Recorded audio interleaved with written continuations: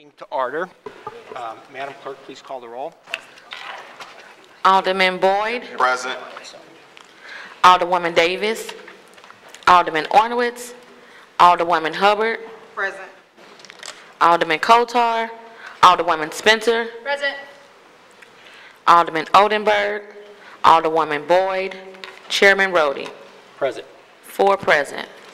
Okay, we'd like to remind everybody why we're here and take a little bit about a big picture view of the world. What we try to do here in HUDs, we have our own little mission statement, and we work to improve assure the economic viability of the city and the well-being of our residents, so that those goals aren't necessarily mutually or totally congruent. But we are systematically trying to work through a process that begins organizing our efforts. We began by taking a look at incentive reform. We spent several years on that. Last year, we started an effort which is coming close to culmination, and that is developing an economic business plan for a city, an economic development plan. We will be getting briefed on that at our next meeting on, I believe it's December the 10th. We have recently kicked off, and those both focus on the economic viability of the city. We want to make sure that when we offer economic incentives, that we actually make money for the city when we do that, and we want to have an economic development plan that makes sure that the city is economically viable. So that was our purpose there. Obviously, you make a city economically viable to provide better services. Without money, no margin, no mission. Without money, we can't go ahead and make lives better for our residents. Our next thing on the agenda is taking a look at housing. We are the HUD's Committee, Housing, Urban Development, and Zoning. And the Housing CDA has recently kicked off or sent out a request, an RFP, for doing affordable housing analysis for the city. And those, we've had several proposals in, and over the next couple of weeks we should have a vendor for that, which will hopefully begin helping us strategically address affordable housing in the city. We have multiple programs. The various programs aren't necessarily communicating the best, and we haven't really done a very good, in my opinion, cost-benefit analysis of the programs that are out there. So that is next on the agenda, and that'll be next year's project. What I think it's really important for us to do, though, is from time to time take a look at the big picture. We have been trying to schedule outside speakers to come in to make presentations before we take up our board bills. And we were very fortunate last year to have Charles Gaskin come from the Federal Reserve. They have a tremendous amount of data about what's working in various regions and benchmarking one region against another region. I think it was a fascinating conversation or presentation that we had last year.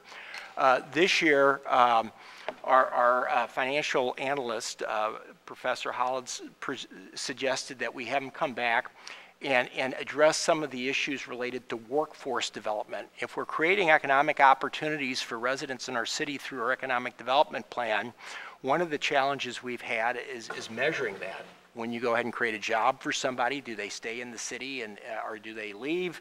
And ideally, as we're doing this, we are creating an environment where our city residents have receive some of the economic benefit that's associated with the economic development that we're doing, and workforce development is a key component of that. So with that, Gerard had suggested we have another presentation. So Charles Gaskin, who is an economist over at the Fed, has something for us today. We're going to go through that presentation. We always start off with the presentations first. And then we'll come, when he has completed his presentation, we'll go through the board bills. Hopefully by that point we'll have a quorum. If not, we will hear the board bills today, and if necessary, come back on Friday and vote on them. But we want to make sure that all the people who've come down here haven't wasted their time. So with that, Charles, you want to kick us off and talk through some of the economic... I thought they were all here for me, but I guess you guys have other stuff that's going on. Well, thanks for having me. Just to kind of give everybody a background of what we do at the Federal Reserve. So obviously we're the nation's central bank. We have 12 offices across the country with a major office here in St. Louis. We have about 1,400 employees downtown at our office. I work in the research division where we have about 30 staff economists where we focus on national, regional economic conditions. A lot of it's very similar to what you'd expect at an academic university. So we have many of the professors from WashU and SLU that come in and work with us on a regular basis, as well as economists from about 40 countries around the world come into our offices here in St. Louis and work with different economists on research projects. What I'm going to talk about today is kind of, Gerard and I spoke on the phone for about 35 minutes the other day, and he gave me a long list of topics, and I kind of pared it down to 5 things that I thought were important that kind of take things up at a really high level, but kind of some criteria to look at when we think about evaluating economic development within this region. These are my own views. They're not the views of the St. Louis Fed or the Fed system, so feel free to ask me any questions that you guys have, and I'll do my best to try to answer those. So just to start out, we had a little reformatting going on here. If we think about kind of regional economic growth, the St. Louis metropolitan area, which is the 14-county region that comprises kind of about 2/3 of it's in Missouri, about 1/3 of it's in Illinois, mostly St. Louis City, St. Louis County, Madison, St. Clair, and St. Charles County is the bulk of it.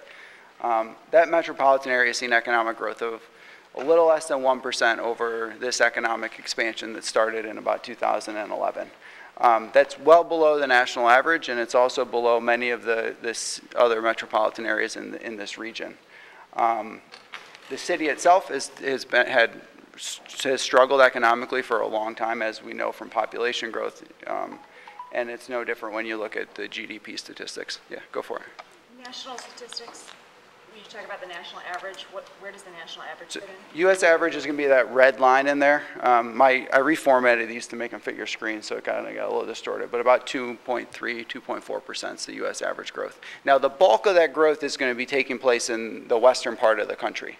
So if you look at kind of geographically and you think about the northeastern states, the mid-Atlantic states, they're going to have average growth around 1%.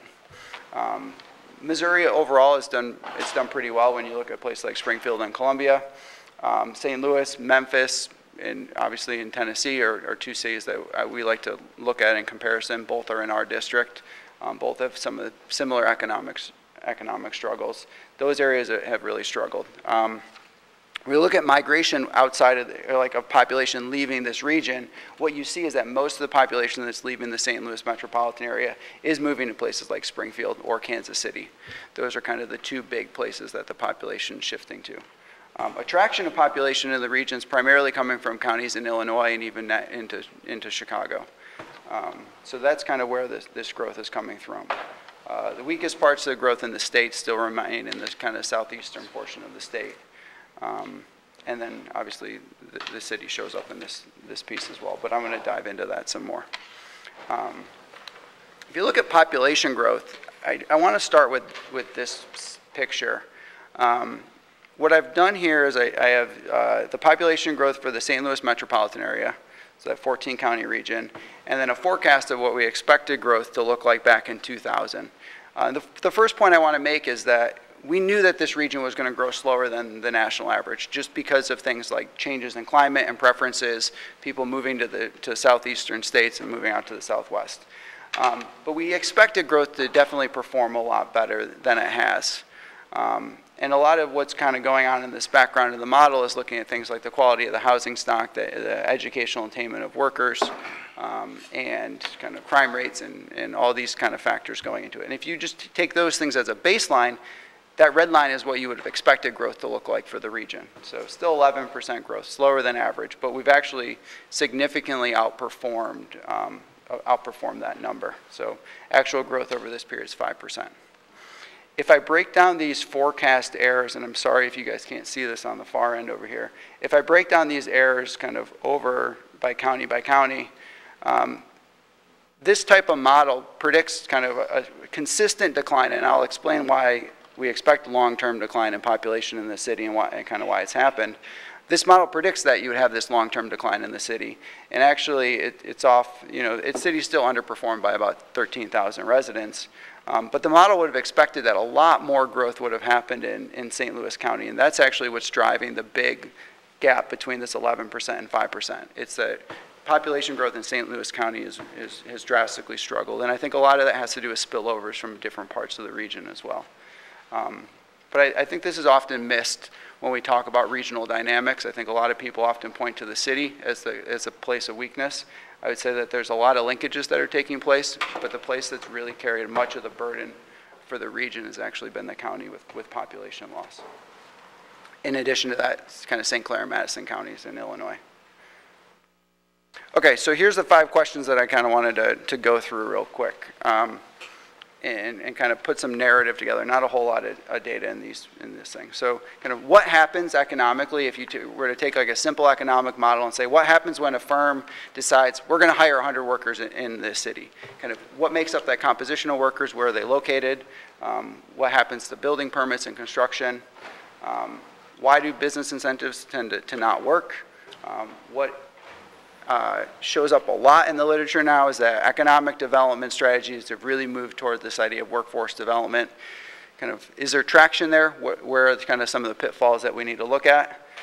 What's the impact of crime on future economic outcomes? And then what's the outlook for the city kind of over the medium or longer term?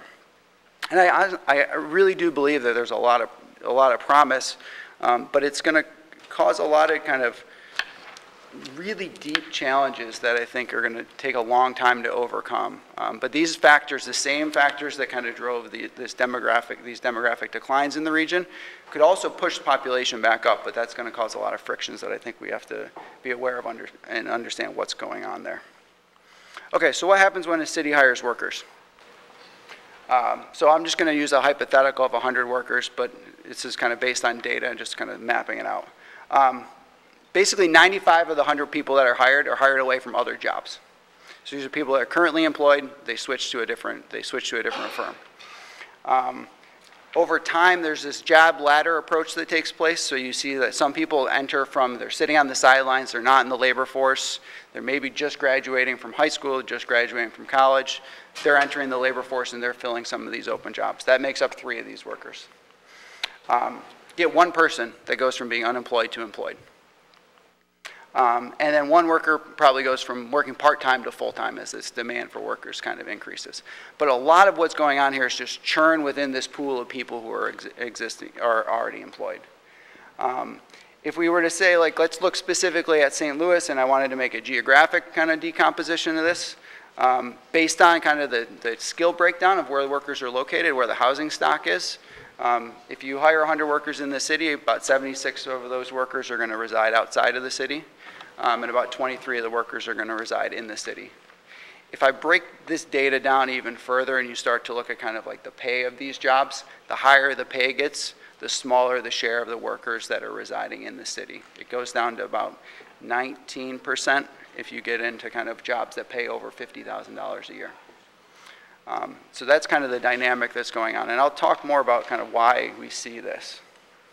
The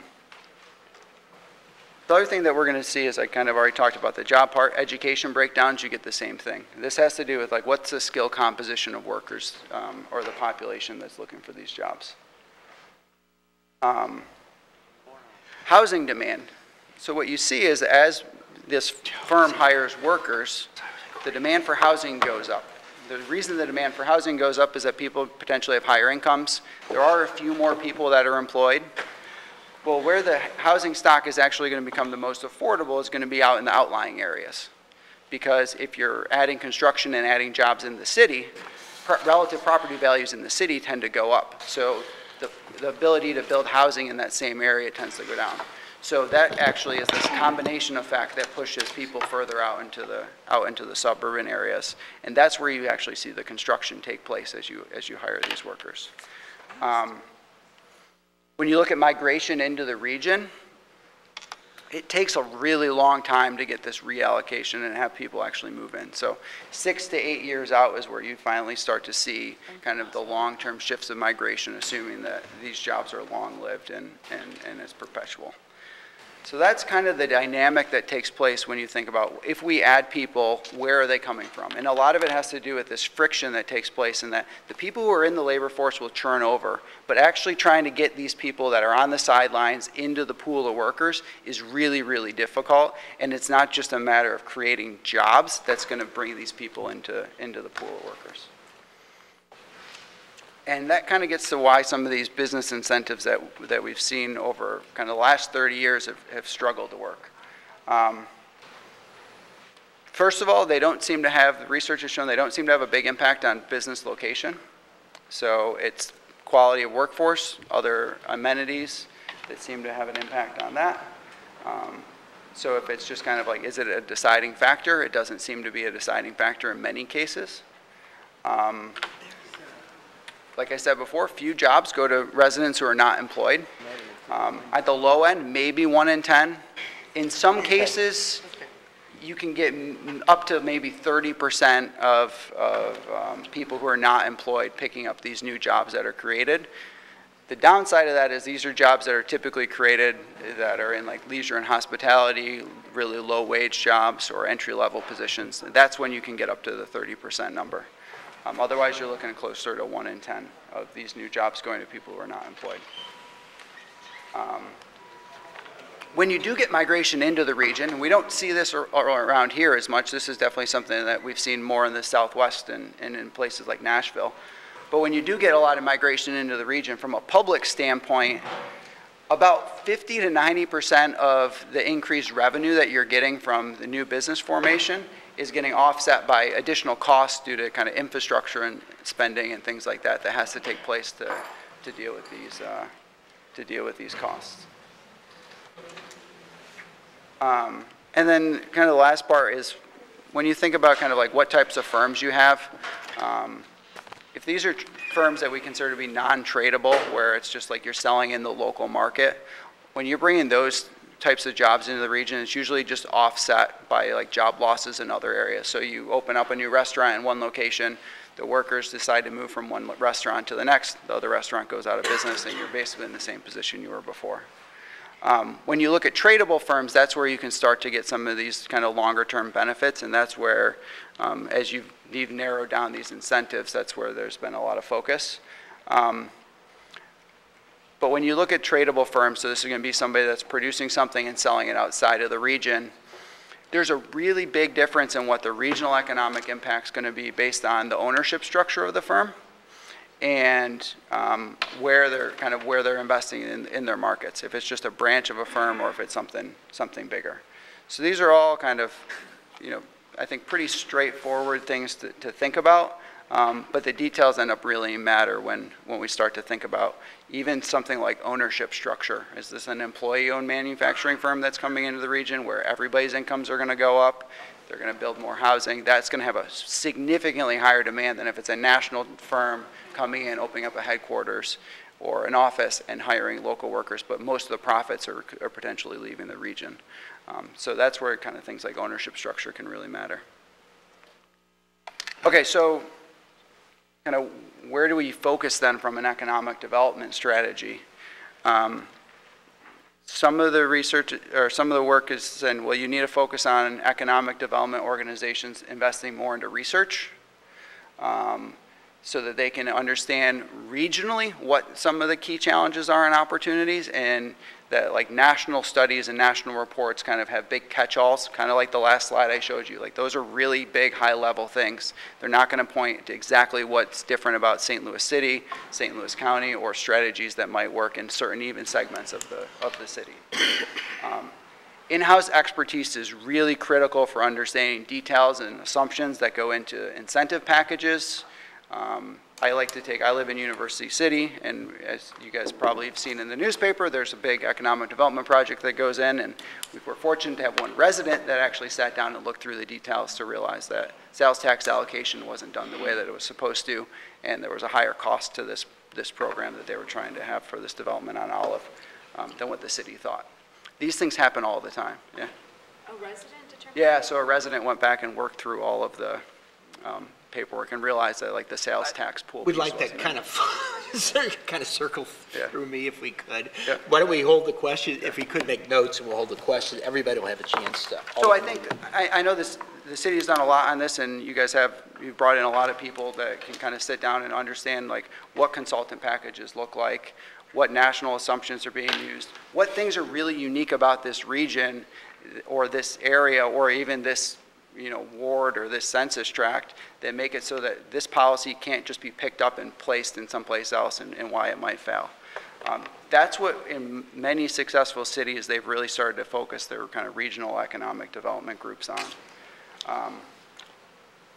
When you start to think about workforce development, some of the things that have focused on is having incentives identify ways that you can, cities and state governments even can focus on building the talent pipeline part, which is going to benefit maybe the firm that's locating into a region, but also many other firms that are in the region.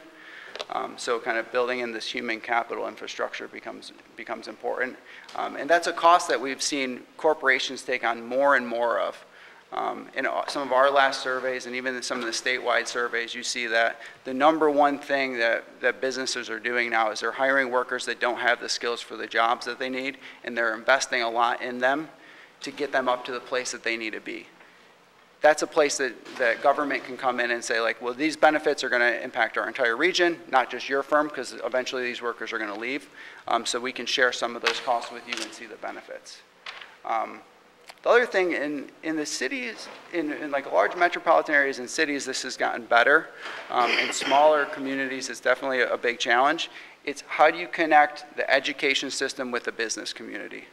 If you go to, particularly in small towns, this happens all over the place, where you have businesses that don't go to schools. You have students that are graduating high school that don't even know what businesses are located in their communities.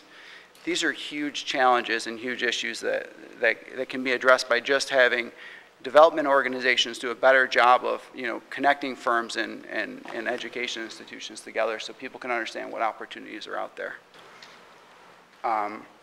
Facilitating equitable hiring practices is another one. Making sure that firms understand kind of what can happen with implicit bias, that as you start to look for workers with certain qualifications, if you grade your jobs too high, you narrow your pool of workers down to the point where you can't fill positions, and you also can't measure kind of skills that become really, really important, such as like communication skills and problem-solving skills that you can't identify those until you get somebody into an interview. But if you grade your jobs too high, you narrow the pool of workers that you even consider for interviews. And then you miss some of these people that may otherwise be well qualified and well suited for jobs. And then experimenting with kind of new talent development systems and kind of identify key sectors and regions where you can do kind of controlled experiments to say, well, this program seems to work well for our region, this one doesn't, and here's kind of why that is the case. So is workforce development the future of economic development? I'd say in the short term, we have a really low unemployment rate, so the demand for workers is really high. There are some places, though, that we know that there's structural shortages of workers, such as in like skilled trades and in nursing, that those are going to, you know, perpetuate for long periods of time. So those are opportunities to focus on some of these programs. But many times they don't focus on kind of how do we get people that are on the sidelines, that are unemployed, into finding employment. Even in some of these education programs that you put together, it's really more about upskilling than it is about kind of taking people who have no skills and getting them at least into an entry-level job. So it's just saying, well, we have people that are kind of in minimum wage jobs and now they want to make more to support their families. We're going to put programs together to kind of help them do that. Many of these people are already really motivated. They're already looking for opportunities. You can help them along, but that doesn't do anything to get the people who are already unemployed into the labor force, and that's where kind of some of these long-term structural changes have to take place.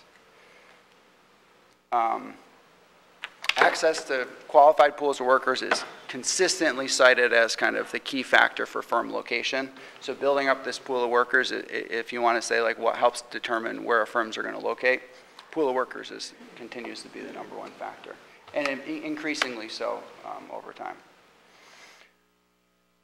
There are a lot of challenges with workforce development. So we've seen this already with kind of talk about, we needed to get people into college, that there's this great premium for sending people to college. Well, what's happened as a result of that is that we have many institutions that have, 4-year or 6-year graduation rates that are under 50%.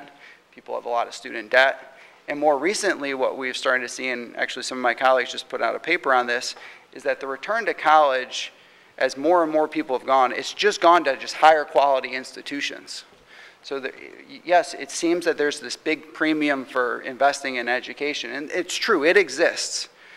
But if you send people there and they're not able to graduate because of personal reasons or family struggles that they have, they take on a lot of debt, they're in a worse position than they were before, and now you're just seeing this bigger premium for these higher quality institutions on the gap. Job training programs often suffer from kind of economic and racial inequities that are taking place in the region. This can be as simple as saying, like, people can't get to this location to get the training that they need. So you have to think about the simple things as like what's causing some of these challenges in getting people to job training programs. Access to childcare at job training programs is another one that shows up a lot that's often overlooked. And that's the kind of the bigger struggle to get people into these jobs. In Louisville, we have a board of directors, and one of our directors is on the Urban League of Greater Louisville. And they put together a program to try to get people into construction jobs because they know that there's this great demand for construction jobs. So they got about 40 people through this program that they put together. Come to find out, most of the people can't take the jobs in construction because they have personal, family reasons. They've got kids they need to take care of, older family members that they need to take care of. And construction jobs require that you move around a lot, particularly if some of the high-skilled jobs. So while it seems like you can say, well, we know there's a demand for construction jobs, just because you get these people trained in through the programs, they can't actually take the jobs because they have all these other family structural issues that make it difficult to meet the demands of the work. And last but not least, when you look at kind of where firms are investing their money in training, it's mostly on the highest skilled workers that they have. And then last but not least, we had a roundtable at the bank back in the spring with economic development agencies from all around the St. Louis area, from the regional chamber to the St. Charles County Executive Economic Development Group to kind of some very skilled niche groups. And what I came away with was, again, shortage of workers is the #1 thing. We've seen at the state level kind of changes in strategy. But when I asked them, I said, why don't you do more on workforce development versus business attraction? They tell us, well, our incentives aren't there. That's not what we're asked to do. That's not what we're tasked with. That's not what our mission is. So it's also a matter of saying there are these organizations that have identified these as problems, but they don't feel like they necessarily are empowered to address these challenges because that's not where their incentives currently lie. So I think that ultimately becomes a big piece to this. Okay, so I'm going to switch gears a little bit. Let's talk about crime and what that means for future economic outcomes. I'm just going to take 2 papers here that I think are capture a lot of stuff that we see. So one came out in 1999. It's by Stephen Levitt, who some of you may recognize his name. He wrote the book Freakonomics.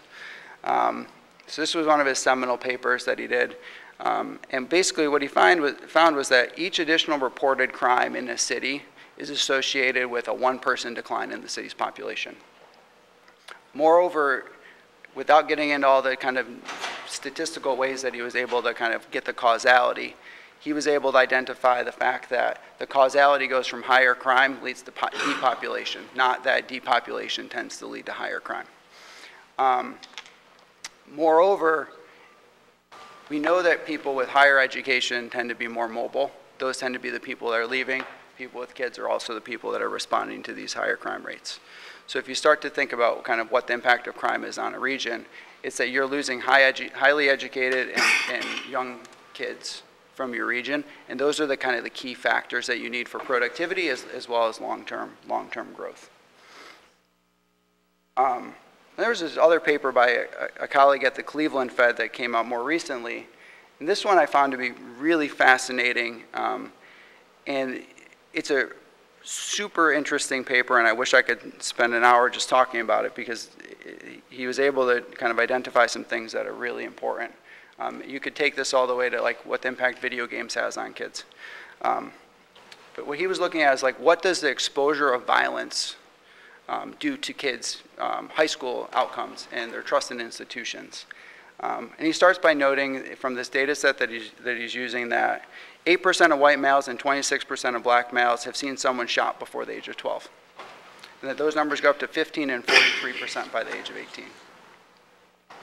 And what he finds is that if you see somebody shot, your participation in violent behavior on the street or nonviolent behavior like stealing at a grocery store or something like that is driven primarily by exposure to this violence early on in your life. And this is controlling for things that we know are important to kind of like what other factors that might impact this, such as like what's your mother's age of birth, the amount of time that you spend in child care, what the crime rate is in your county, all these factors kind of controlling for that. This exposure to violence has a huge impact on kids' trust in institutions, and that leads to kind of lower high school graduation rates, and when people get into the labor force, less hours worked. And just to kind of show you in a picture what this looks like, it's the same across all demographic groups. So if you look at the chart on your left here, this is males engaging in violent street behavior. Each of the solid lines on the top is of a different race, so black, white, and Hispanic. Then the dashed lines are those people who did not experience any of this stuff. So you see that these trends are the same no matter what your race is. Nonviolent street behavior, like I said, is going to be things like stealing, shoplifting, getting kicked out of school for one reason or another, suspensions, things like that. And again, these big gaps show up. And we know that these have impact on like depopulation of the region. It also has an impact on workforce development. Because these are what they find in through the kind of digging into the details of the paper is this has an impact on trust in institutions, how you solve your own problems. And if you move people out of these formal structures, it's really, really hard to get them back in. So what does this mean for kind of some of these pieces and some other stuff? What does it mean for the outlook for the city? I think the number one place that we need to look to when we think about the outlook to the city is housing. And there's a lot of research that's been done on the role of housing in economic development. And what it finds is kind of starting with this paper in 2005 is that the combination of cheap housing and low-skilled attracts low-skilled households to declining cities. And the reason that that happens is that if housing prices the market housing prices are below construction costs, you can't build any more housing because you're just going to lose money the second the house is built and it's sold. So that means that you have this existing housing stock that's there and it continues to depreciate, but people are going to live in it. And the people who are going to move into that are going to be people with lower skills, lower educational attainment, and that's kind of what's going to fill in this housing stock. But again, because the houses exist, people will still live there. So it's not that people leave and then their house goes with them. So that's why population declines take really, really long times to actually play themselves out versus like shocks to population increases or shocks to demand on the flip side can kind of really turn places around really quickly. Some of the other research shows that kind of there are positive spillovers for the entire region by reductions in blight. Those spillovers push all the way into kind of outlying county areas. Again, that's because the main place for jobs to get the highest return is when you locate them in central business districts. But the housing stock tends to move further out. So that plays a role. And then this other paper by Bruckner and Rosenthal I mentioned at the end, I think it's really important to note, which is what they find is that the relative age of the housing stock within a metropolitan area determines where high-skilled and low-skilled people tend to locate. What you saw over the last 30 or 40 years was that the age of the housing stock was significantly younger in the outlying suburbs. That's what pushed high-skilled workers out into these outlying areas. That's equalized over time. Now we have many areas where most of the new construction, a lot of residential development is actually taking place in areas that used to have relatively old housing stock. That pushes people back into the cities, and we're seeing that over time. It's not just this thing that you hear in the newspaper about like preferences of millennials to be in areas where they can walk to work. Like, yeah, there's a little bit of that, but it has to do with the fact that people want new housing, and it becomes increasingly affordable to build new housing in central cities because the housing stock in the suburbs is just getting older and it's less desirable. So people don't want to buy a house that was built in the 1980s and have to gut rehab it because the cost is just really, really, really high. So they'd rather buy something that's a lot cheaper, has maybe potentially more character, and do it at a lower cost. What that means is that you expect to see cities kind of re-gentrify or increase gentrification over the next 20 and 30 years because there's going to be this equalization in housing prices between cities and suburbs. So I think from a population growth standpoint, it means that we're kind of getting to this turning point. But it means that I think from a political standpoint, for sure, there's going to be a lot of different issues that to kind of deal with as a result of that. So just to kind of wrap up, I think development strategies, they often just ignore some of the fragmentations that take place in society, and they lead to high cost and benefit and little benefit. So you think you're bringing in all these new jobs, but you're just really resorting the deck. And households make neighborhood decisions based on the quality of the housing that's available to them and what crime looks like. Education is and I know we hear a lot about schools and school choice being important. That kind of falls into the background after these two things. So education, quality of education ultimately becomes a result of like what the skill levels are of parents and what the quality of your housing stock looks like that brings those people in, and that changes the school quality. Measures of school quality tend to be very biased because of those factors. So it's kind of housing quality and crime determine where people end up locating. And then, yeah, workforce development is definitely necessary. But I think structures of existing organizations and some of the metrics that they may need to focus on to achieve some of these goals are not currently aligned.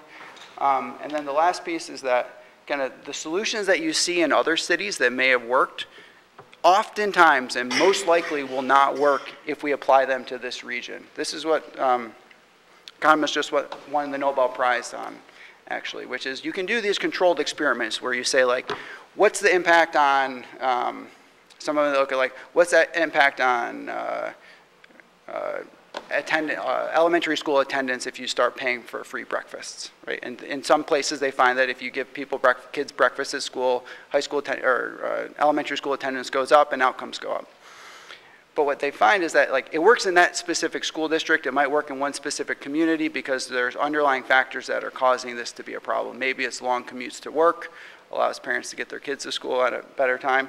But you can't take that and apply it to another city and expect to get those same outcomes. So what that means is that the research really needs to be done within the region to understand what will work for the region. It's not a matter of just taking what's worked in other places and expecting it to work. Oftentimes it's just not going to work. And so I'll leave you with that. Are you open to answering a few questions or comments by the committee? I'll start it off with, since we are in our committee is much of our business here is in the incentive business. I want to get clear, and I think there's a distinction, and I guess maybe I'll challenge you or ask you a comment. I'm not sure which.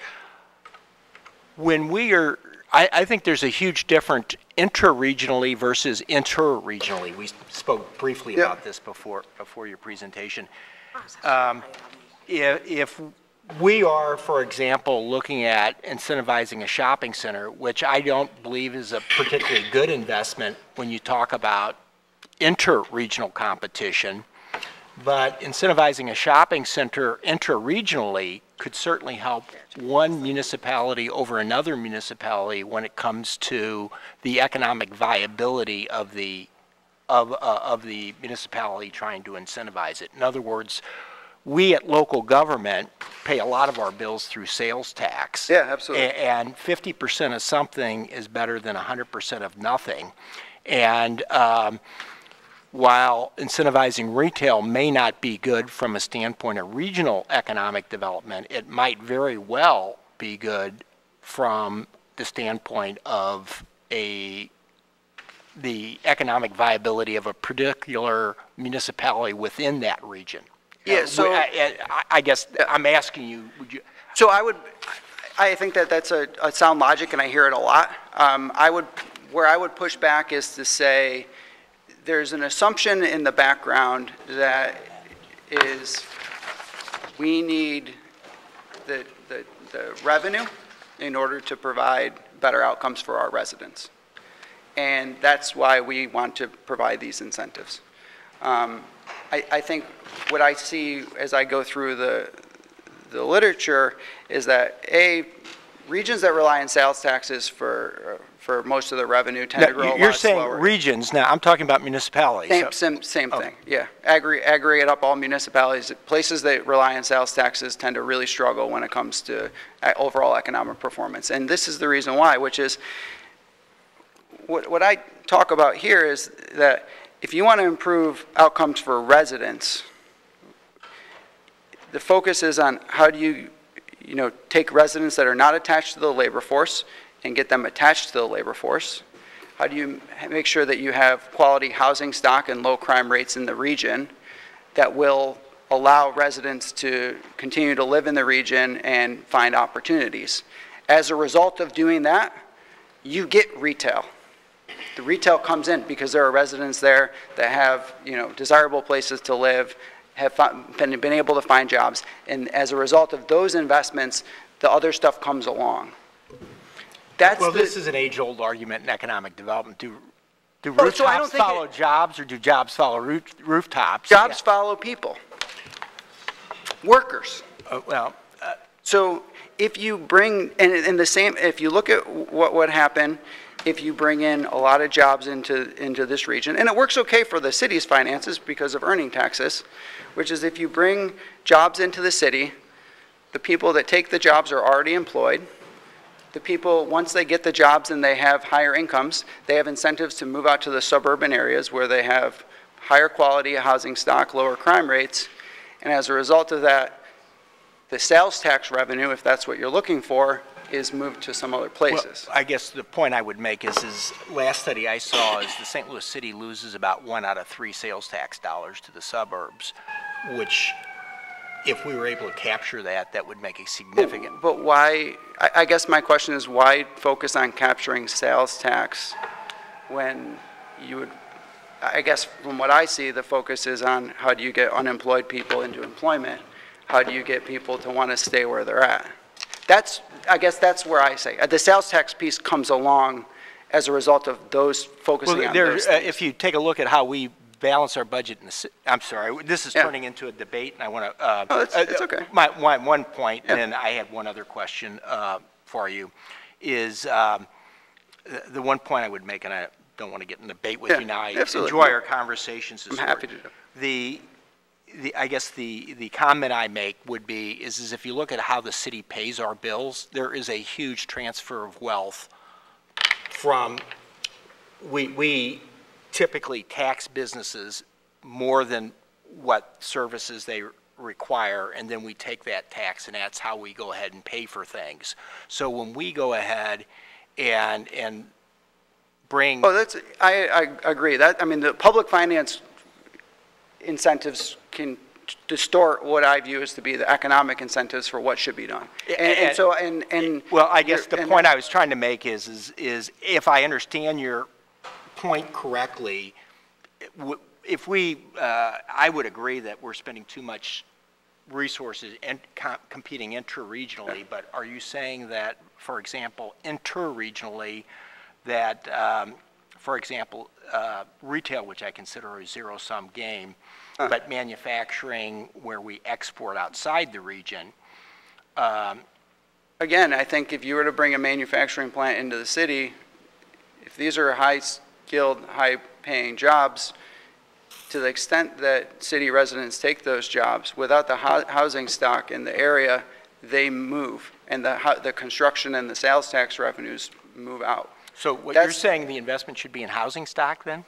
I think that when you see investments in quality housing stock, that tends to keep things at the level that you attract the residents to the region. Yeah. Which is kind of interesting. We did when we did our initial economic development study, the conclusion of that was that we should be incentivizing jobs more than housing, and they were actually kind of critical of. But okay, so I would say the city is, and this gets to my last point, which is not that you have to incentivize housing. There are structural things that are in play that have driven the demand for housing in the city up significantly. So it's not even the case that you have to incentivize it. We were talking just a minute ago that if you look at the places in the St. Louis metropolitan area that have the fastest housing price growth, they're zip codes in the city. If you look at the places in the Tower Grove Park area, in that area, and this is repeat sales too, so like really asset appreciation. If you look at the places that have seen the fastest year-over-year population growth, it's actually downtown. So some of these things are already taking place. It's not necessarily that something has to be done to incentivize them either. So I think that you can look at it a couple different ways, but structurally, the decline in the housing stock in other outlying areas has benefited the city already, and we're seeing that development taking place. But the workforce piece is what ultimately ends up keeping people, allowing those people to get hired that are unemployed, and having the housing stock and ultimately the education piece is what keeps them in the city as they gain employment and their incomes go up. So. Okay. Yeah. Always enjoy our conversation. I don't want to dominate the conversation too much here. Let's, Alderman Boyd, do you have any questions for our speaker today? Only question I have is there a copy of your presentation? Absolutely. Gerard has it. He can send it over. Okay. Yeah. Thank you. If Gerard would email it, I'd appreciate it. Thank you. No further questions. Alderwoman Hubbard, any questions? No questions. I'd just like a copy of the presentation, too. Yeah. Alderman Kotar? No questions. Alderwoman Spencer? Thank you, Mr. Chairman, and thank you for being here today, Charles. I think your presentation was fascinating, depressing, but fascinating. The second slide where you showed the St. Louis growth, the GDP versus the rest of the region and some other comparable cities, that 0.8%, that's an annual growth rate? Average annual growth rate for the metropolitan area, yeah. We'll have the Bureau of Economic Analysis will release in December detailed county level data at the sector level. So we'll get a lot more information about kind of what's going on within the metropolitan area. They've been working on the project for about 2 years now. So you just mentioned some zip codes that saw a significant amount of growth, some of which were in the city. I think the Business Journal just put out an article on that, the 20 fastest zip codes growing. If my recollection serves me, I think there were only 2 areas in the city of St. Louis out of that list of 20 that were located within the city of St. Louis. The vast majority of zip codes that saw fast growth were in St. Louis County and St. Charles County. So let me talk about that. I think if you look at median house price or sales price appreciation, you get a different number than the way that I would prefer to measure it, which is to look at repeat sales. So it's got to be the same house that's sold multiple times so that you keep the quality the same. So part of the reason that you can see like fast price appreciation in certain areas is because you're building newer, higher quality housing, and that pushes up those growth rates. If you look at repeat sales, it really gives you ideas of where land values are appreciating in addition to the housing stock. And so that's the way that I prefer to look at it, and that's where you see some of those differences. In addition to providing the presentation, could you also provide a list of the sources cited, some of which were noted in the presentation, some of them were referenced, but if you could provide that, I would be very grateful. I have about 400 more questions. Would you be available? I have a card. I can give you. I appreciate that. I'll save those for one-on-one. Charles had an excellent presentation last year for those who haven't seen it. I can send that to you guys too if you don't have it. But. We have several members not on the committee. Did any non-committee members have any questions they wanted to ask? Or? No, but it's fascinating. Sorry. Thank you. I'd like, Be a little formal. Professor, did you have anything any comments you'd like to make today, or? No. Okay. Thank you. He's probably going to call me up afterwards. The, and a whole bunch of stuff. St. Louis, for those not familiar, St. Louis Federal Reserve is a remarkable resource. Of the 12 federal banks, St. Louis Fed is probably second to New York's Fed, and has a long reputation of being very much of an independent source of research. The state of Missouri has a unique distinction of actually being home to 2 Federal Reserve banks, one here in St. Louis and one in Kansas City, and that is a result of and I guess it was 1918 when the Federal Reserve Act was passed, the same year that the Federal Income Tax Act was passed. The chairman of the Finance Committee in the House was Champ Clark, who was a Missourian, and that was a requirement that he have 2 Federal Reserve banks in the state in order to establish a Federal Reserve, which is perhaps one of the most important things that have led to the economic strength of our country. And it's hard to imagine not having a Federal Reserve Bank, but for well over 100 years we did not. So in any event, thank you so much for your presentation today. We really always enjoy your insights, and I'd like to follow up with you as well sometime and kind of make sure we present these speakers, not necessarily that we always agree. I always agree with them, but I think they force us to examine what we're doing, and we learn a little bit from each of them. And I think some of the things that Charles brought up, we are the whole purpose of the economic development plan that we're developing is the idea of how do we customize some of these things to our unique situation. And so they were looking very much at our unique strengths. So I think, at least in some ways, we are moving in the right direction. With that, let's go ahead and actually take up our business at hand today. And we have a number of board bills. We typically hold the ones that are by members of the committee till the end. I guess first on our list here is Alderman Gunther with board bill number 130. Oh. We now have a quorum, I've been reminded, and we should go ahead and take a motion, and we have actually an agenda before us. The chair will entertain approval of the minutes. Thank you, Madam Clerk. I move that we approve the minutes from the October 16th, 2019 meeting. Second. It's been moved by the Alderwoman from the 20th, seconded by the Alderman from the 22nd. Madam Clerk, please call the roll. Alderman Boyd. Aye. Alderwoman Davis. Alderman Ornowitz. Alderwoman Hubbard. Aye. Alderman Kotar. Alderwoman Spencer. Aye. Alderman Oldenburg. Alderwoman Boyd. Chairman Rhodey. Aye. 5 aye votes. Okay, now that we have the minutes approved, I'm sorry, Alderman, now we can go ahead and take up your board bill. Let's take up board bill number 131. All right. Thank you, Mr. Chairman, for hearing Board Bill 131 today and the members of the committee. Board Bill 131 is something a bill that was recommended by the Planning and Zoning.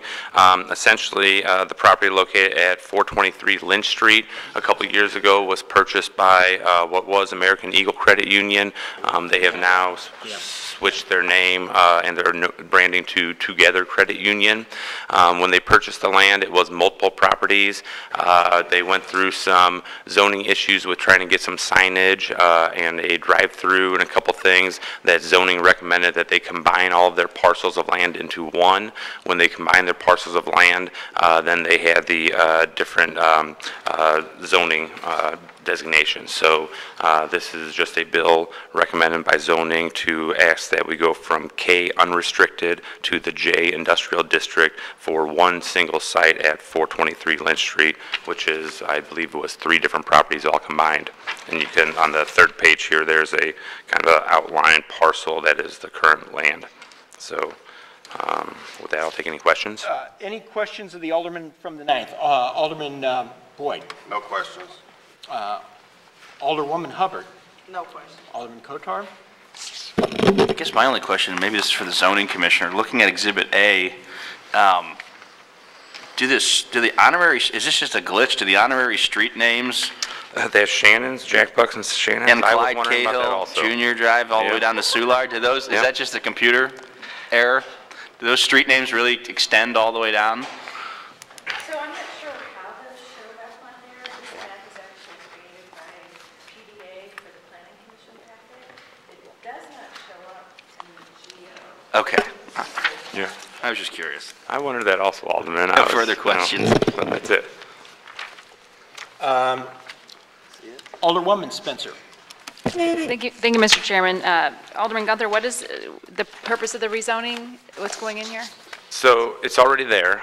The American Eagle Now Together Credit Union purchased multiple pieces of land. We're combining them in order to combine them all for some signage and different things. We want to get all the zonings the same on Got it. multiple parcels of land. Got it. So Thank they're you. going from Yeah. unrestricted to industrial. Great. That's all I have. Thank you, Mr. Chairman. I forgot to announce earlier, Alderman Oldenburg was called out of town, so he asked to be excused. If there are no other questions, the chair will entertain a motion on Board Bill number 131. I move that we adopt Board Bill 131 with a due pass recommendation. Second. Previous roll. Moved second, request for previous roll. Hearing no objection, we'll consider Board Bill number 131 as heard and passed out of committee with a due pass recommendation. Thank you, Mr. Alderman, Chairman. as long as you're up, why don't we go ahead and finish you up and Okay. take up Board Bill number All right, let me grab those papers. 155. When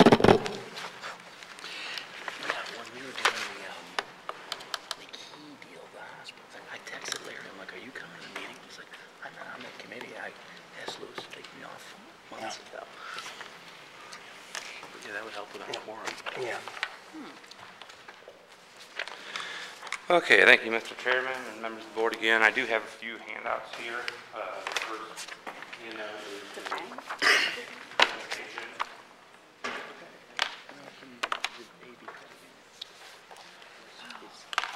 It used to be, they moved to that big building, a lot of buildings on the building. And then the second handout here is from SLDC, which is the scorecard. Places for people is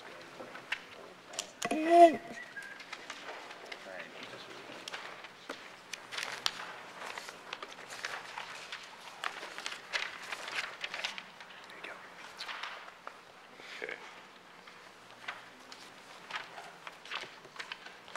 If everyone has the handouts. So yes, thanks again, Mr. Chairman, members of the HUD's committee.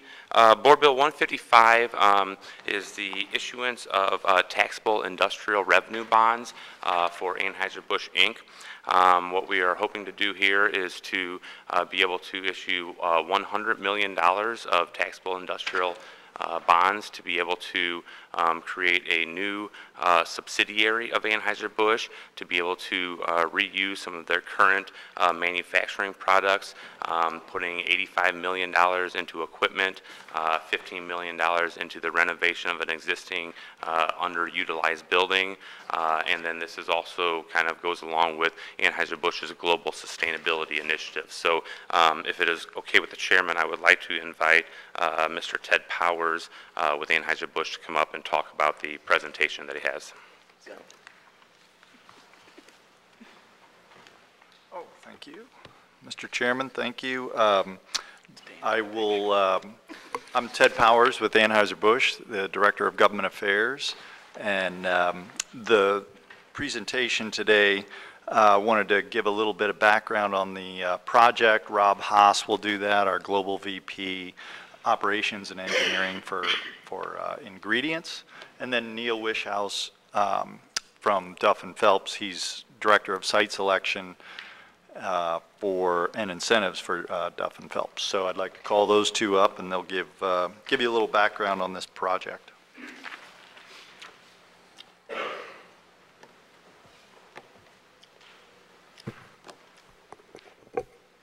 Thank you, Chairman. Members of the committee, thank you for the chance to testify here on behalf of this bill.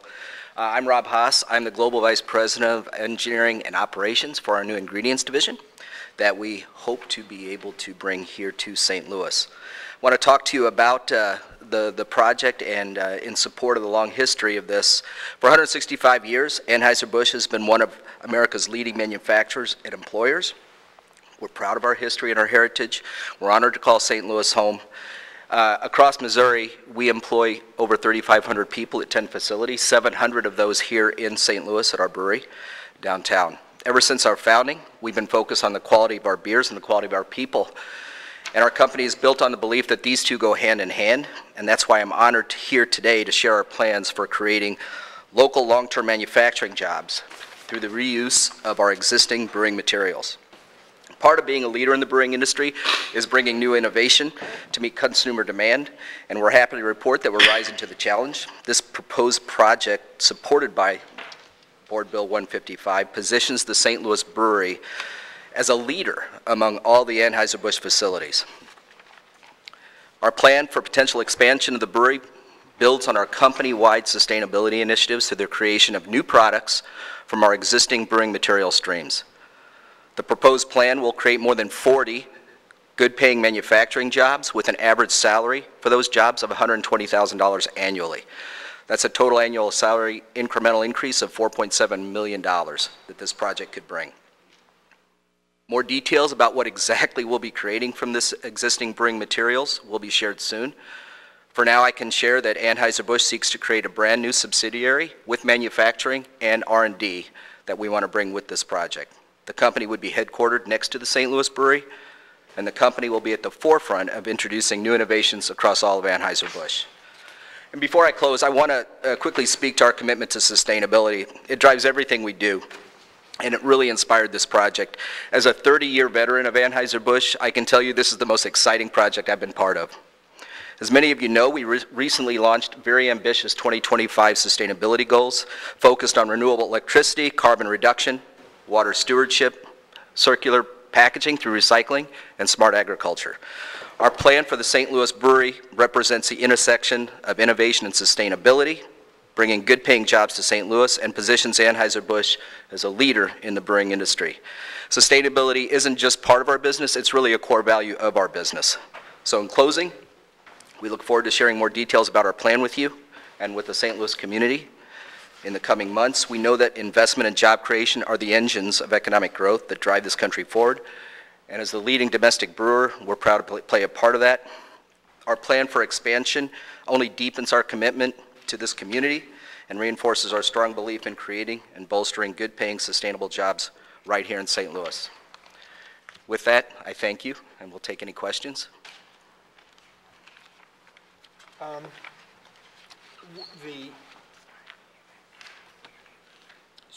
Just so we understand, the $100 million bond issue, that's a recommendation of SLDC, and that is used in essence as a personal property tax. Could you kind of explain what the cost or the benefit is? My name is Mark Spikerman. Alderman Gunther knows this as well. He knows it just as well as I do, probably. I apologize, Alderman. My name is Mark Spikerman. I'm an attorney at Gilmore & Bell. I represent the city on these type of projects as bond counsel. Chapter 100 refers to the chapter in the revised statutes of Missouri that permits industrial revenue bonds. These specific type of bonds are not intended to actually finance the improvements. Anheuser-Busch, I'm sure, is capable of financing that themselves, but they do facilitate the tax exemption and abatement. Essentially, the bonds are payable. The city takes title to property. It makes it tax exempt. They lease it back to the developer for the tax abatement period. There's contractual payments in lieu of taxes during that period, and the bonds are issued to make sure that there's consideration and documentation of the cost. At the end, those bonds are payable only from lease revenues paid by Anheuser-Busch. They are not payable from any city tax dollars. And at the end, everything unwinds, property goes back to on the tax rolls. And I'll add a little detail to that as well. So what are we looking at here? So the Chapter 100 bonds allow for for them to purchase the property with the exemption of the state sales tax. So by using the Chapter 100 bonds, they get the sales tax exemption on the $85 million of new equipment that they're going to be purchasing.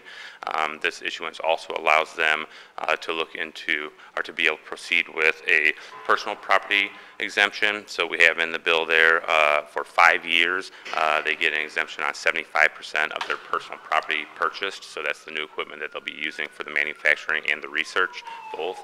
And then the third thing that it does for them is that this bill allows them to take a 115, 120-year-old building that is largely vacant right now, to be able to rehab that with $15 million and take a parking lot that is a parking lot and build a new research facility on that as well. So for the restoration of a 110, 120-year-old building and the new construction and putting some of their space to use, we're going to be offering a 5-year, 50% real property abatement on it. So so that's what the bill allows through the use of the Chapter 100 bonds. It allows them to kind of hit those three incentives to hopefully draw this new business to St. Louis and the jobs and the earnings with it. So. Have we gotten to the point where we use, does Jonathan run something like this to the model, or? Yeah. Okay. There's a model hands out there. Yeah, and on the model, we have our STAR system. Financial impact, which? Yeah, that's it. That's it? Yep. Okay. We like to hear from our own analysts when we do this, so if you don't mind, we'll have Jonathan run through this for us. Good morning. Yeah, so John Ferry with SLDC. So yeah, looking at the numbers I ran on this, this project is expected to generate over $1 million, $1.3 million to the city, primarily through the new earnings tax, I guess, primarily. And then so it scores very well. It gets 4.75 out of 5. There's not really a way to evaluate the the rate of return to the company on this, because it's not primarily a property investment, it's primarily a business investment. So we don't have any of the data to be able to evaluate that. But overall, from a cost-benefit standpoint to the city, this is a good return. It makes sense. Jonathan, you just heard a bit of our conversation with Charles from the Federal Reserve, and we were talking about intra-regional versus inter-regional. When we're doing something like this, most of the revenue that's going to be coming from this is going to be coming from outside the region, I guess, is the right, point I was trying to make, as opposed to some of the projects we do, we're actually kind of shuffling. Sure, yeah. So actually in our strategy that we're putting together, we've identified 3 sort of types of businesses. There's traded businesses, which is where the majority of the transactions are coming from customers that don't live in the region. There's regional business clusters, which are generally things like business services or healthcare. All the customers essentially are generally coming from within the region, and then there's neighborhood level businesses. And so those are generally going to be smaller businesses, a lot of times restaurants and retail and that kind of things that don't generally draw from all over the region. So. Did you have anything else in your presentation you want to make, or are you okay for us to go ahead and provide committee members questions? Or I'd be happy to answer any other questions. Okay. But, yeah, I feel like why don't we go ahead and go through the committee then? Alderman from the 22nd, any questions? Sure. First question, is there a summary page on the amount of money that comes back to the city of St. Louis? Because I know you're not giving the full 100% tax abatement, so what portion of that annually over the life of the tax abatement is coming back to the city? New revenue. I believe,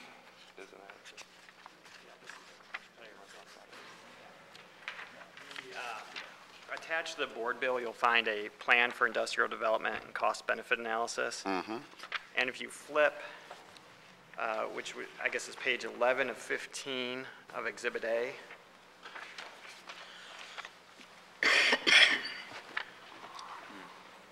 You'll you'll see by taxing district. Now, this is over the entire abatement period, summed up. So the city receives almost $2 million in payments in lieu of taxes are made over the course of the abatement period. The city's share of that is $364,000. Okay. And that's prorated based on the city's tax levy versus all the other taxing districts' levies. The school district gets the most part. And then if you look at the exhibits that follow, they break it out by year.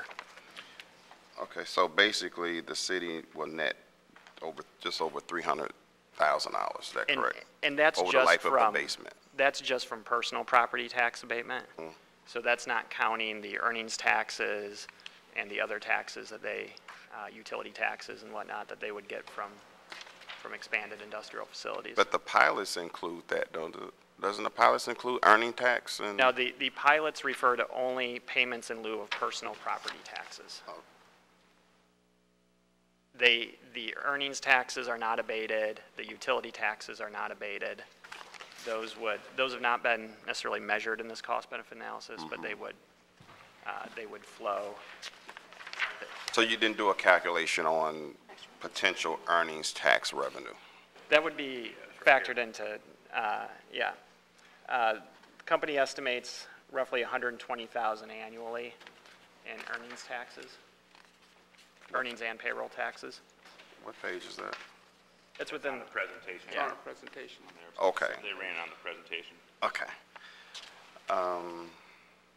So is the state sales tax going to be abated as well? The state sales tax will be abated because it's manufacturing equipment. So Department of Economic Development, are they on board with this? This one, yeah, they're fine. This is statute. So they have no choice but to approve Right. it if we do this? Right. Okay. Also, Alderman Boyle also mentioned that, which is not in this bill, but we did look up, they have a number of different sites on their campus that they're looking at. I took a look at some of their proposed pieces of property. The one that looks like we might be leaning towards right now is currently paying $125,000 a year on real property tax on that building, when the other parts of the property that was in there is paying close to $800,000 a year currently. So those will stay the same. That real property tax will still stay the same, but then the $50 million in improvements on it, they're just going to be abated half of that increase in the assessed value. Yeah, I'm sorry, I misspoke. The payments in lieu of taxes are payments in lieu of real and personal property taxes. Okay. I just want to say, Alderman Gunther, I am impressed with your enhanced knowledge of incentives, especially tax abatement. And I mean that sincerely. I'm impressed with you were able to educate us on as much as the lawyer. So, okay, no further questions. Alderwoman Hubbard. No questions, just a comment. I definitely want to commend you on your efforts and your learning curve in regards to incentives. We, as a city, we definitely have to sometimes go above and beyond to attract development in our community. And while some people like to sit on Twitter and really don't understand how things happen and how we spur growth in our community, I commend you for being open to it. And definitely, AB has been a staple in this city a long time. And if you all are trying to expand or do anything else in North St. Louis or the Fifth Ward, I'm open for business. So, thank you. Congratulations on that. Alderman Kotar, any questions? Yeah, just a couple, Mr. Chairman. I know you mentioned, Dan, that you guys have kind of narrowed down, I guess, to what building, if this goes forward, what building we're talking about on the campus. Can you share that with us? I'm generally familiar with the campus. Yeah, sure. So you're familiar with the St. Louis Brewery campus. There's a building we term as Warehouse 6. It was built in the late 1800s as a brewing building with full of fermentation vessels. So it's built very, very well. It's 7 floors, 36,000 square feet. It's seen its better days in the past, so our plan would be to rehab that and turn it into a purpose building for the process side of our new ingredients company. Give me a general idea, where is it? Just, I don't know by name. Go east down Arsenal. Yeah. Right when you cross over 55. Yeah. The first building on your right, there's a parking lot and Oh, a okay. 7-story building. Got it. It All has right. an eagle right there on the corner of it. All right. Thank you. Okay, my next question is probably for Jonathan Ferry. Jonathan, I don't know who did this summary page, but it references, we've done a similar structure for Hoover Farm. I remember that deal down in South City and Square. Those were a couple years ago now. How are those projects performing, with a similar sort of incentive structure? How would you, How are those are they projects meeting their expectations? I don't have the data on those projects right now, so I don't know. I could have to find that out and get back to you. Okay. Otis is approaching from the rear. Yeah, I'm approaching from the rear. Otis Williams, SLDC. So you may be aware that we, in the course of doing our incentive analysis, we determined that to quantitatively analyze all these projects which we're doing. But we also wanted to hire someone to be able to be an asset manager, to be able to track this, to get the data that you just asked about. So at this point, we don't have it, but we can research it. But where we are, we've just hired someone who is going to be able to do that. And what we want to do is to be able to put it on our website such that each of these projects that we incentivize, you can always see where we are. Okay, great. Thank you. Nothing further. Alderwoman Spencer. Thank you, Mr. Chairman.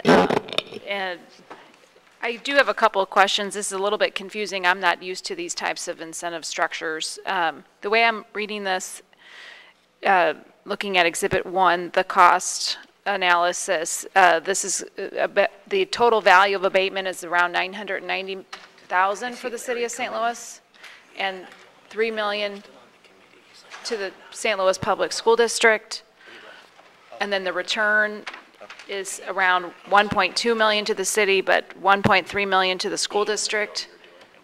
Is this a net cost to the school district?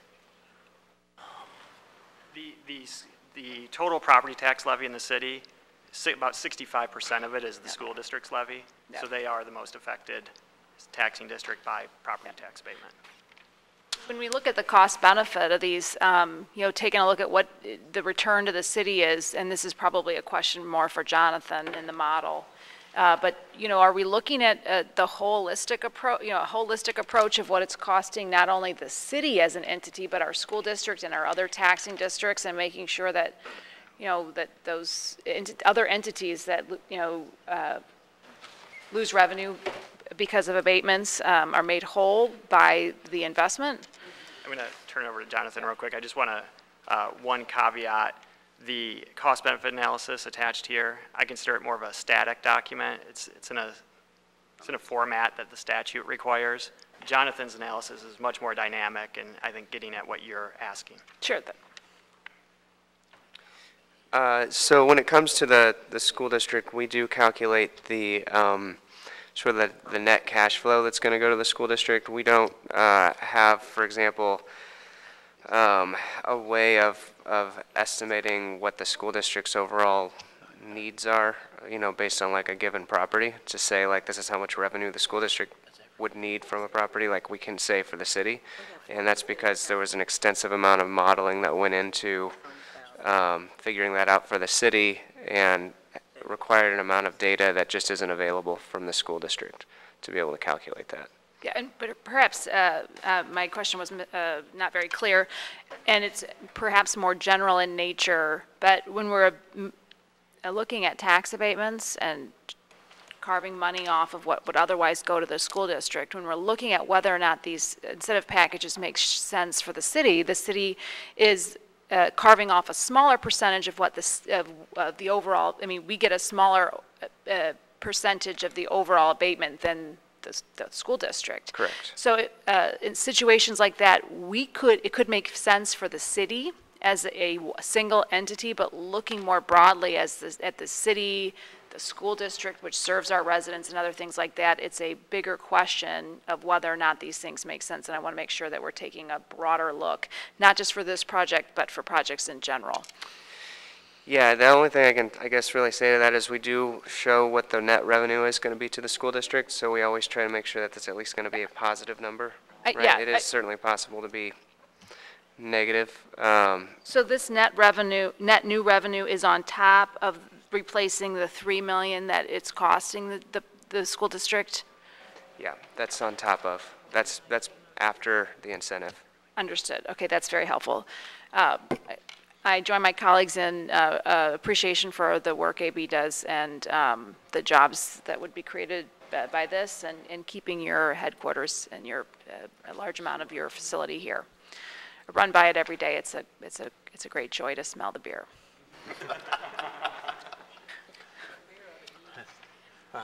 Both. I like both. Thank you, Mr. Chairman. That's all the questions I have. Thank you, Alderwoman. Alderwoman Boyd, any I don't questions? have any questions. I just want to applaud Dan. I want to be like you when I grow up. And thank you, AB. I guess. And I want to thank AB for staying in our community. Thank you very much. The alderman from the 7th pointed out that our colleague from the 9th is one of the stars of our presentation here on, looks like it's page 3 or 4. So I didn't know that you did modeling in your spare time, Dan, but...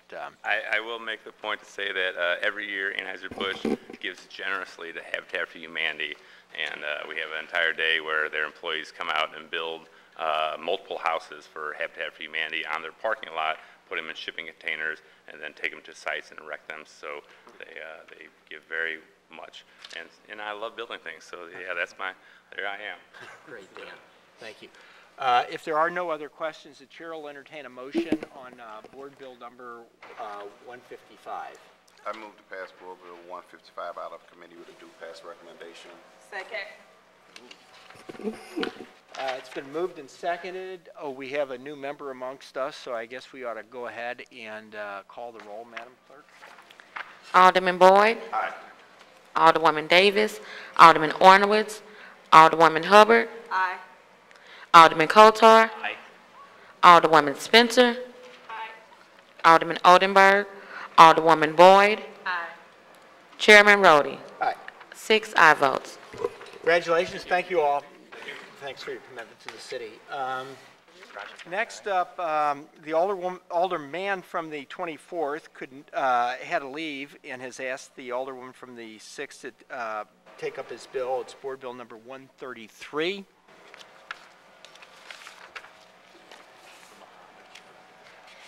Thank you, Mr. Chairman, members of the committee. I am here in front of you today on Board Bill 133, which is a rezoning in the 24th Ward at Bruno and Forest from A single family to C multifamily. On that land, currently there is one detached two-family unit, 2 attached single-family units, and 2 vacant lots. The developer plans on consolidating the 5 parcels and offering 21 attached townhomes for sale at a total cost of around $6 million. The developer is not seeking abatement, just the rezoning here, and I'm happy to take questions. We also have Mary Hart with zoning, as well as the developer. If there are more specific questions I cannot answer. Alderman Boyd has stepped out. Alderwoman Hubbard, any questions? No questions. Alderman Kotar, any? No questions. Alderwoman Spencer, any questions? No questions. Alderwoman Boyd, any questions? No questions. Having no questions, the chair will entertain a motion on Board Bill number 133. I move that we adopt Board Bill 133 with a due pass recommendation. Been moved by the alderman from the 7th. Second. It was seconded by... Previous roll. Been a request for previous roll. Hearing no objections, we'll consider Board Bill 133 heard and pass out of committee with a due pass recommendation. Thank you. As is the case, as is tradition, we'll go ahead and hear the bills from the folks who are not on the committee. We have several bills by committee members. That will take us down to Board Bill number 168, sponsored by the older women from the 26th and 28th wards.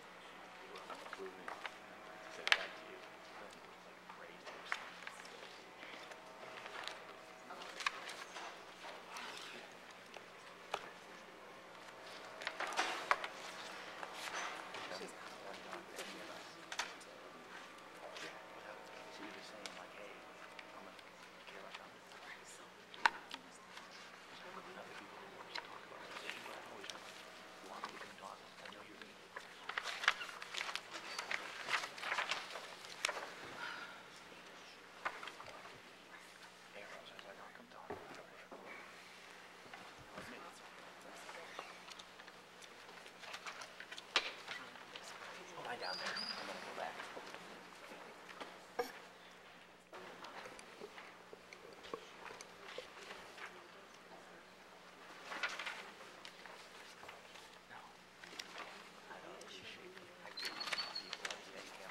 I'm sorry, Alderwoman, go ahead and proceed. Okay. I All right, think great. we got it. Good morning, thank you. So, the Alderwoman from the 26th, and I are here. No, you're good.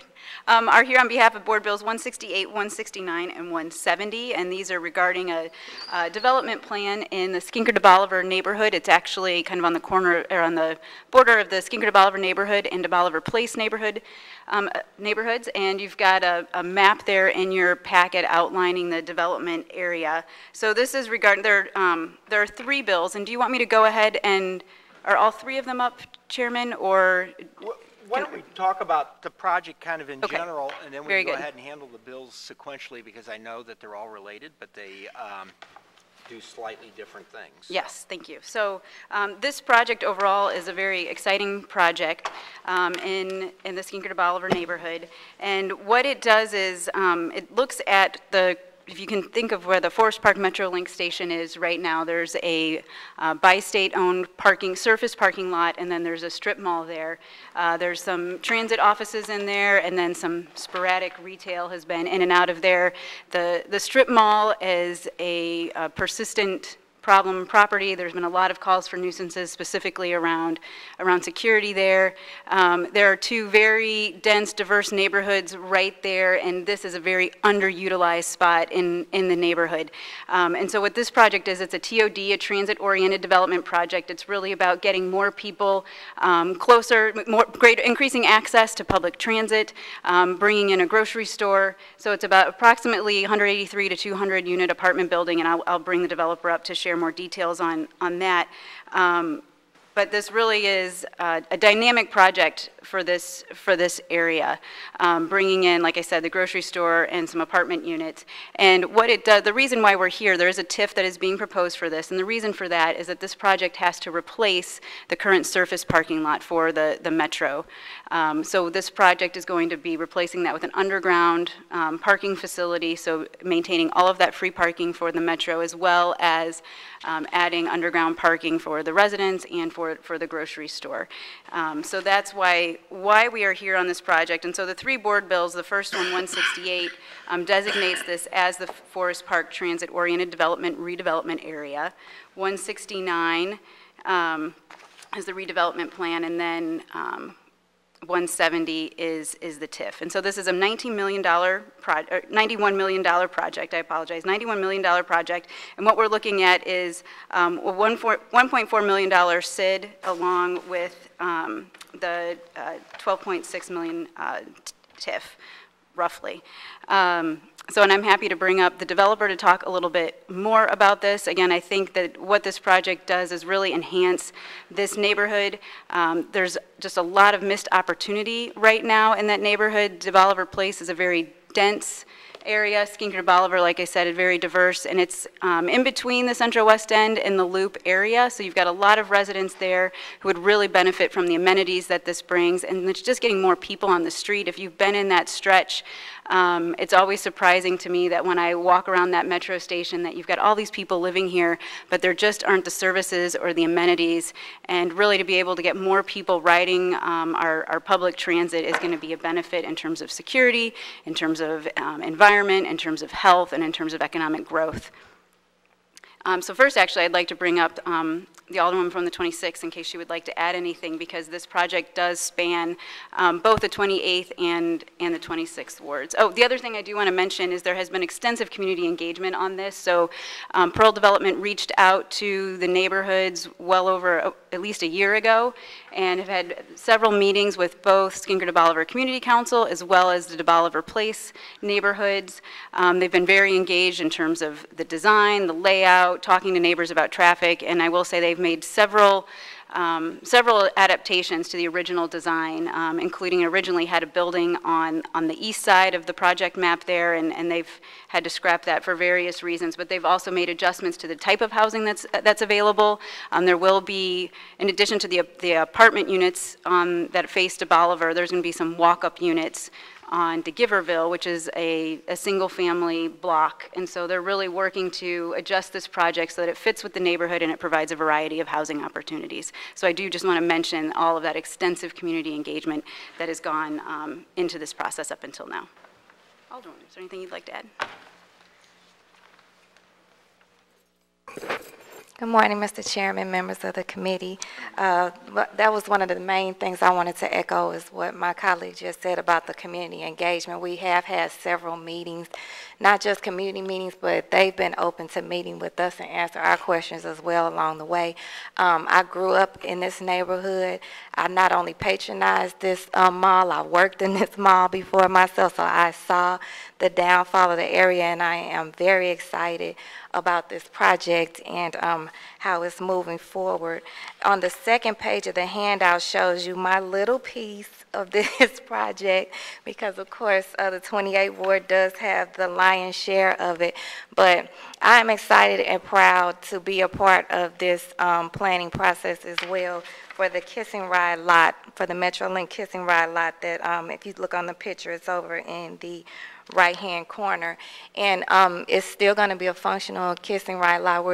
They are working together. They told me just this morning that they are going to work with former Alderman Scott Ogilvie, MetroLink, to try to, and Metro to try to do more connectivity between Forest Park and Great Rivers Greenway. So I think that is really good as far as how it'll work with the cohesiveness of that neighborhood.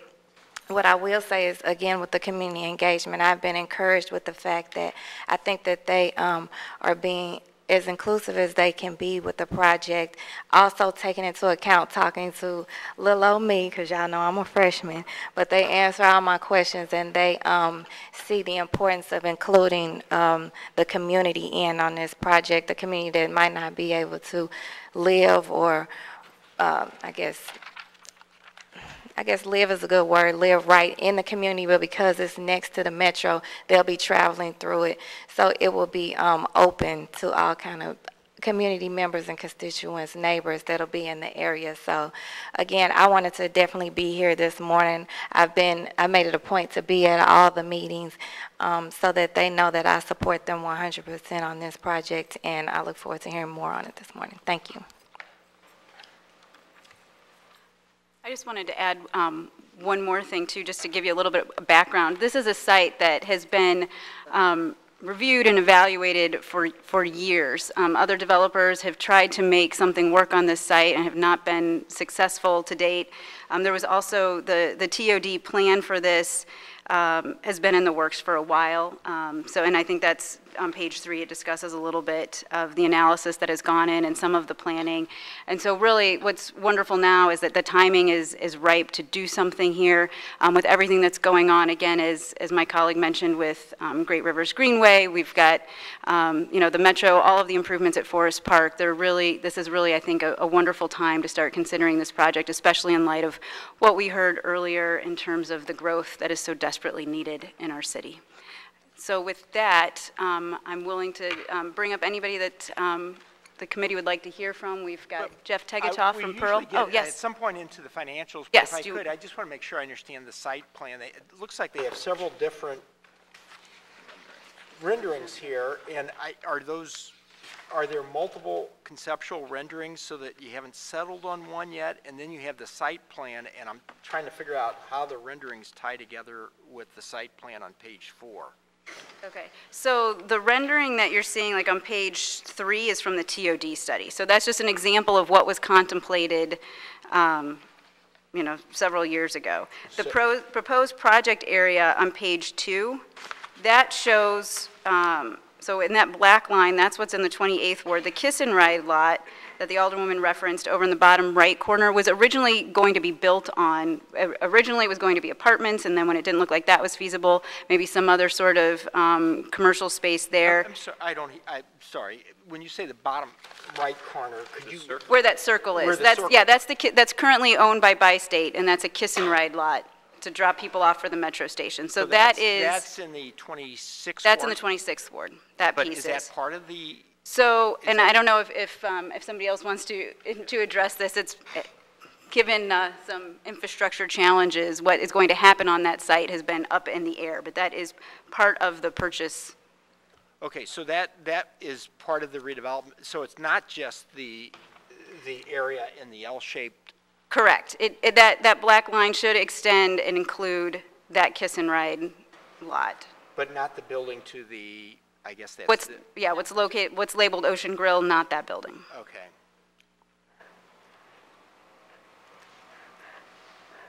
So then what is the site plan looks like on page 4? So yeah, so what you're seeing there, so that's all on the west side of de Bolivar. That's the piece that's in the 28th. That is where construction is proposed to occur. So on the northern parcels there, that's the residential, well, there's, most of that's both of those. So you've got a couple of buildings there. And then on the south side, you've got additional residential and retail. And the walk-up apartments I mentioned facing to Giverville are on the westernmost parcel there.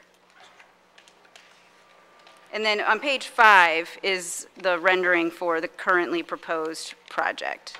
So as I said, the one on page 3 is just an example of what was proposed several years ago.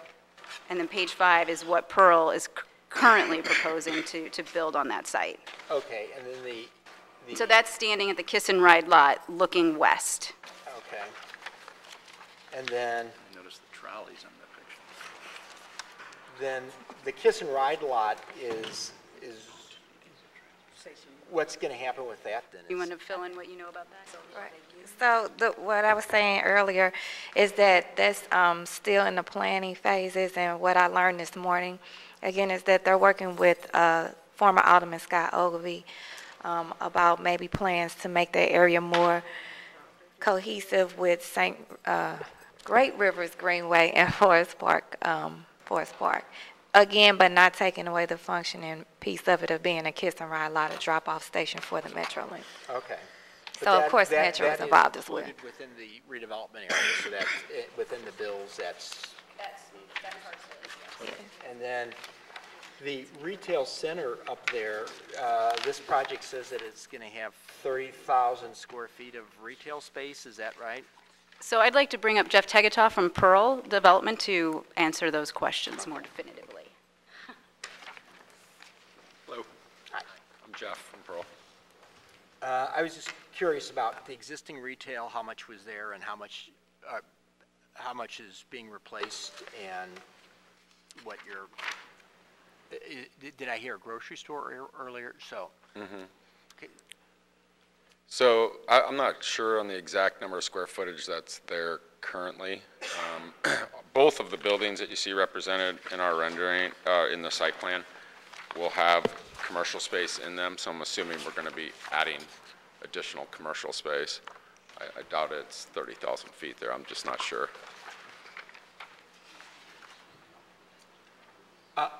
Okay, well, it says approximately 30,000 square feet of new commercial space. Does that mean that that's going to be net new commercial space, or is that? No, that's ours. That's not net. Okay. All right.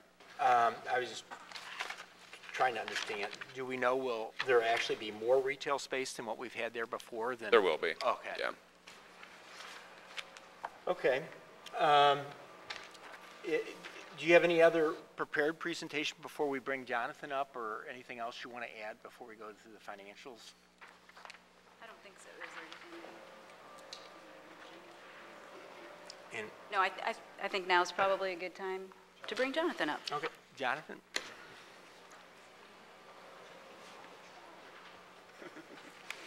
See, it's in the picture.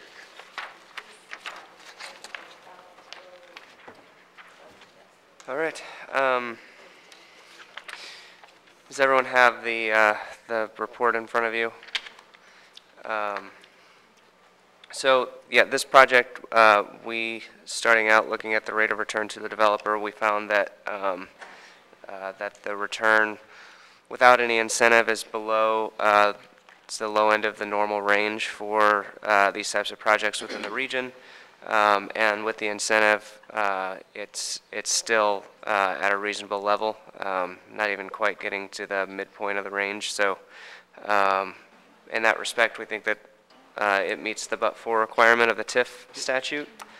For the revenues to the city, it's expected to generate about $7.4 million in gross revenue over the first 10 years. 3.3 million of that would be captured and rediverted by the TIF. The substitution effect on that, we estimate at about $2.3 million, leaving net revenue to the city of $1.7 million.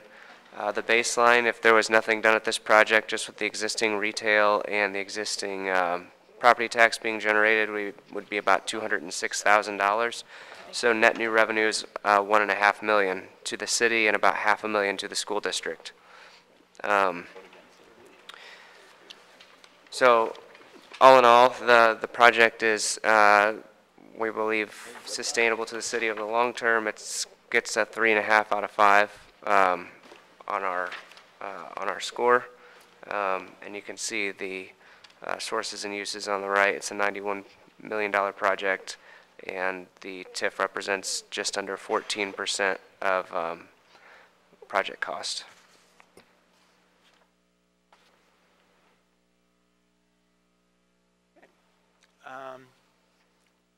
I forgot to add, we forget the representative of the comptroller's here at so many of these meetings. We always like to hear from him and make sure that the comptroller's on board with. Comptroller's, Tom Ray, Armstrong Teasdale. I represent the comptroller, and she is on board with this. She supports the project. We reviewed the documents in an appropriate form. And remind me, we always like to ask you on the TIF projects, but do you review the tax abatements as well, or just usually the I TIF? do the tax abatements okay. also. Okay, so everything we've done here, everything we're taking up here today, Tom, I don't even want to overlook you or ignore you, Tom. I'm sorry. Sometimes we go through these things, I get a little distracted, but you're on board with all the board bills today. Thank you very much. Appreciate hearing from the comptroller as we do deliberate. Let's go through the committee then. Alderman Boyd, any questions? Sure. So maybe I missed this, but tell me the use. Is it a CID or TDD that's coming with this package? There's a CID. A CID. Yeah.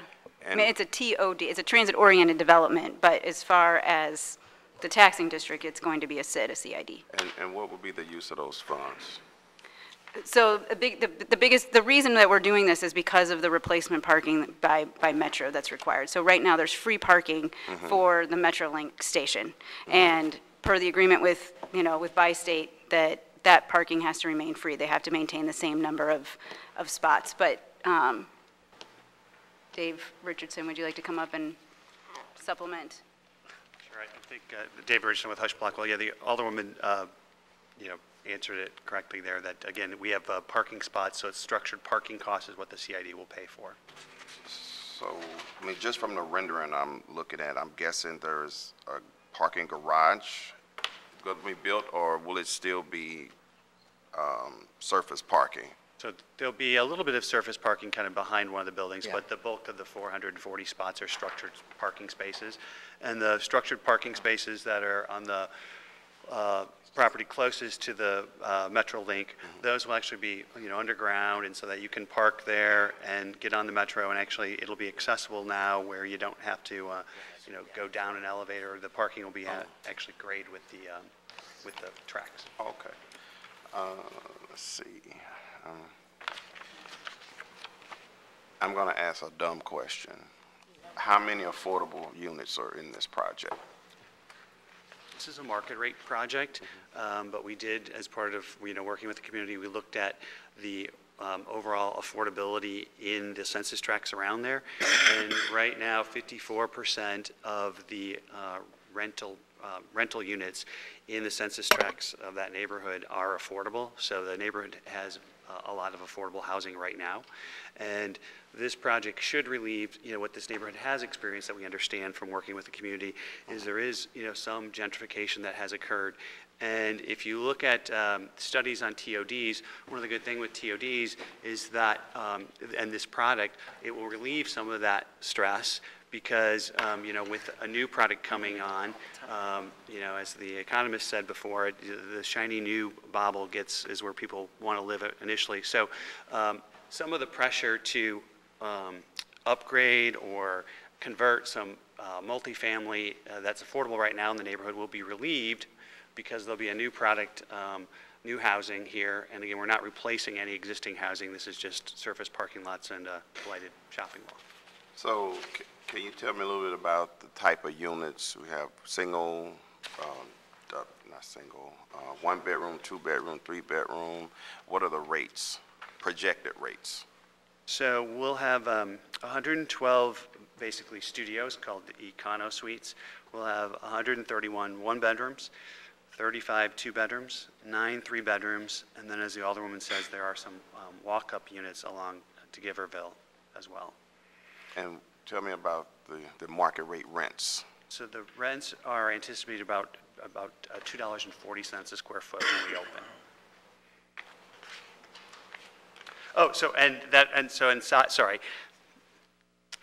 the average size unit's about 645 square feet. So the average rent's about $1,500, $1,500 to $1,600 a month. So tell me what a studio would cost.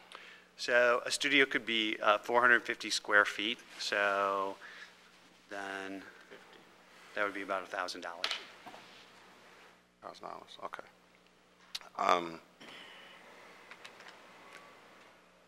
I've said this before, and I'm going to keep saying it until there's some change.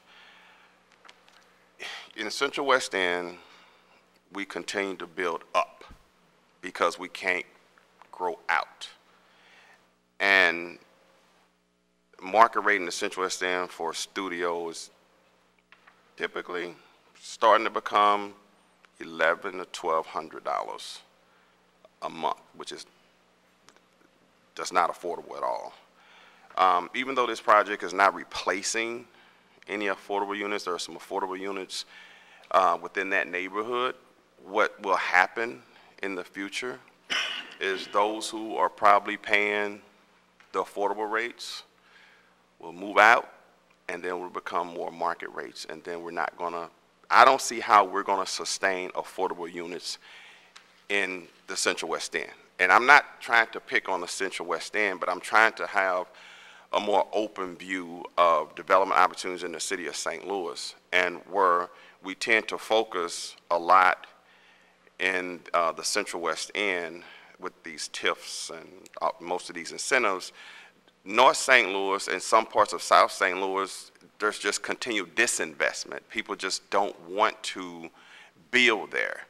But if you start moving more north of Del Mar, I think you can create some really nice neighborhoods, rebuild some really good neighborhoods. And Dave, this is not a lecture to you. This is just Jeffrey Boyd commentary, okay? And it just becomes frustrating. And I know there are a lot of people that are sick and tired of hearing, okay, Black people yet again complaining that, you know, they can't get development in their ward, but yet we just feel left out. And I know we can't make people spend their money in our neighborhood, but what we can start doing is not supporting these type of projects. And if we start not supporting these type of projects, then it will force developers who want to help bring people back to the city of St. Louis to reinvest in our struggling neighborhoods. It's always easy to do the easy stuff. I would much rather give a 50-year TIF if I could to somebody that's want to come into a struggling neighborhood. I appreciate that we're starting to look more at incentive reform, and we have this map, and if you're doing more than $1 million, you know, maybe you get 20 years tax abatement in Wells Goodfellow. That's encouraging. However, it needs to be promoted more, and we need to start moving developers toward those new opportunities. I have seen no concerted effort by anybody working for the city of St. Louis to do that. And I'm not trying to really pick on anybody, but I'm just telling you, while I get excited, truly excited about stuff like this, and wouldn't mind living in an environment like that, I'm frustrated that we can't have something like that in my neighborhood and in the 5th Ward and just basically in North St. Louis and some struggling parts of South St. Louis. I don't know what it's going to take to change this mindset unless we just shut it down in the HUD's committee and we just no longer support these type of projects. But then maybe that's not fair. You know, that may not be a practical solution, but something needs to change. Something needs to change. I get tired of voting yes on stuff like this only because I can't have it in my neighborhood. And will I vote no? No, I'm not going to vote no on this because I think in the big pictures it's good for the city of St. Louis. But at what cost to the neighborhoods that people like me represent, where the housing stock continues to crumble? It's not fair. It's not fair at all. I'm really frustrated about that. That's all, Mr. Chairman. Mr. Williams, did you, I'm sorry, Alderwoman, I didn't want to preempt you, but. And this is Otis Williams, and I understand the Alderman's frustration, but the good news is I think that we are about to turn the corner, Alderman, and in fact, yesterday at LCRA, with the passage of your request, and we had a couple of developers who then came to us to talk about that, but it's also a part of our movement as we get the equitable economic development strategy, as we're talking to a lot of people. If you, I know we always say more time, but if you work with us on this, I think we will see better days here over the next year. Okay. One of the things that's important is that the team at SLDC understands that there's areas of this city that has not seen the kind of development that people really want, but there's a market that there are market conditions that we're trying to overcome, trying to make that happen. And so we're trying to put in place the tools that we think will be helpful.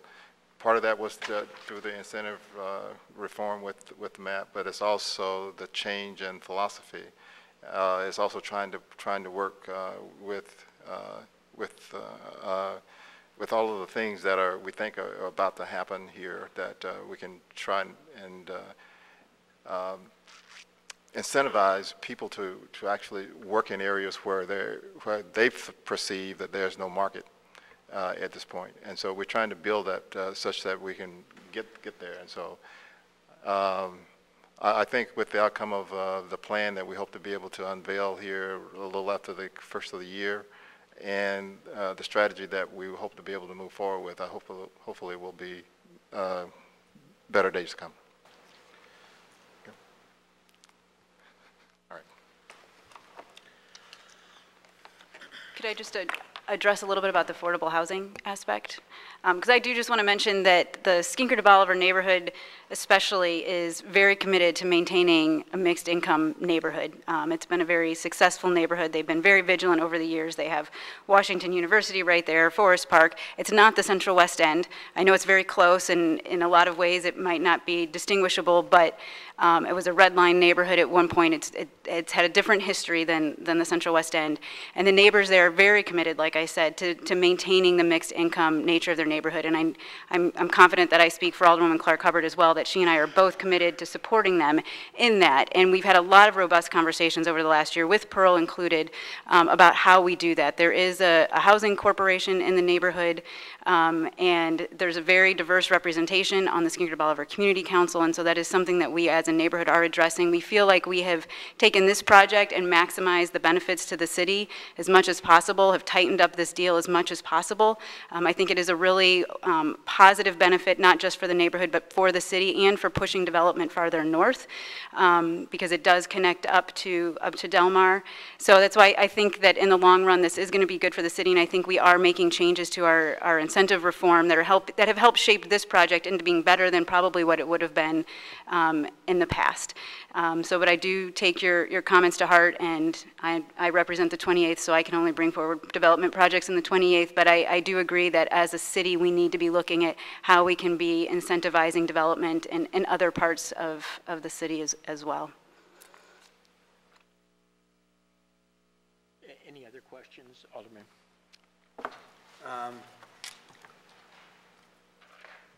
Alderwoman Hubbard, any questions? Thank you, Mr. Chairman and members of the committee. I don't have any questions, but I do have some comments, and it's almost as if my colleague from the 22nd was just tap dancing in my head or just listening to what I wanted to say regarding these projects. And whereas I do believe that both the sponsors of the bill definitely worked hard to try to make sure that you all were doing what was in the best interest of the community and just how we structure things in regards to tips and development and stuff like that. But I think we can't negate the fact that although we've been hearing this thing about there's going to be some changes, well, the leadership hasn't changed that much at SLDC over the years, and we have a new mayor now, but her predecessor was there a long time. And so when we start looking at most basic things as far as development and creating incentives and spurring growth into one portion of town and just leaving a whole half of the city dead, then it makes you think, okay, well, what type of mind frame were these entities in to even allow that to happen? I mean, it's almost like Team 4 playing all over again, and it speaks volumes when, if as a city or as a development agency, if we tighten up and say, okay, well, look, you want to build up in the Central Corridor, but hey, if you go 2 blocks north into North St. Louis, where, I mean, in my ward, we were able to land NGA because we had whole blocks with one house on it. I mean, there's like a sprawl of space for people to develop, and until we set a precedent or set a tone as a city that, okay, this area is oversaturated. I mean, this area over here is not as dense as it used to be. How do we bring that back? And we keep hearing these conversations about the curve and it's gonna turn. But I mean, I had to just like fight like hell to get a hospital. You know, when we landed NGA, we had to agree that we wouldn't have them up there on an island. So I feel I should be seeing a gazillion projects such as this around in that footprint.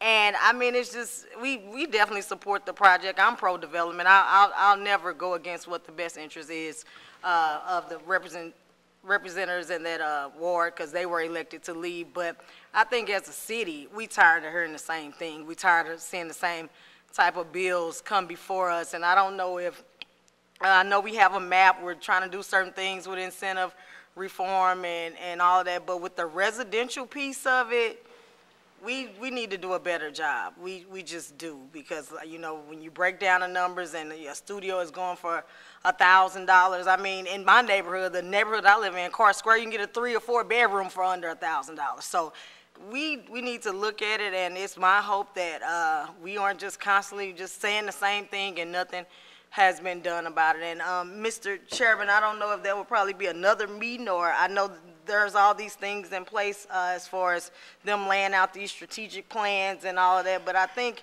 we really need to see a timeline for when that rubber will actually meet the road in regard to housing, affordable housing and development within North St. Louis. Yeah. And that's all I have. Thank you.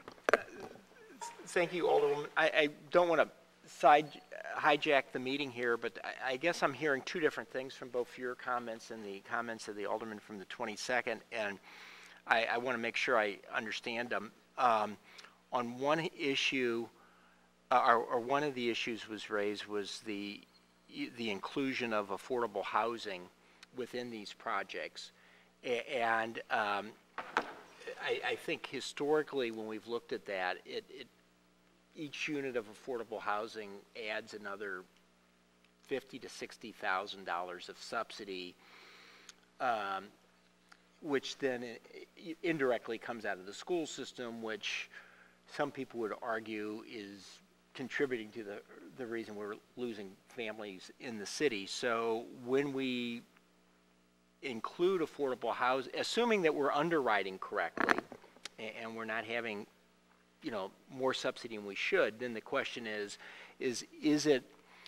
it more important for us to have affordable housing included in these projects, or is it more important for that extra incentive to go to the school system? I'm a white guy from a ward that's experiencing a tremendous amount of redevelopment. That's not my decision to make. I'm hoping that the affordable housing study that we do raises that and some of the other questions that we have about displacement and those types of things in a format that's, more at the community at large, but is kind of on a parallel track with us down here so that we can begin hearing that conversation. And that's part of what the RFP for the affordable housing study is going to do. As we say this, for example, and I don't know the answers to these things. That's why I'm looking for these studies and frankly input from you. If in fact the rents in the central corridor go up and it becomes more expensive and people can't live there, but they still want to work close to where the jobs are, in my experience, that actually pushes that demand to the next neighborhood over. And I think I've experienced that, and I'm not saying I'm an expert on this, but I think that's what happened in the West End and Forest Park Southeast. I think as the property values got more and more expensive in the West End and there were fewer sites available, I think some of that demand pushed to the south of Highway 40 and started creating demand in Forest Park Southeast, and that has led to some of the redevelopment.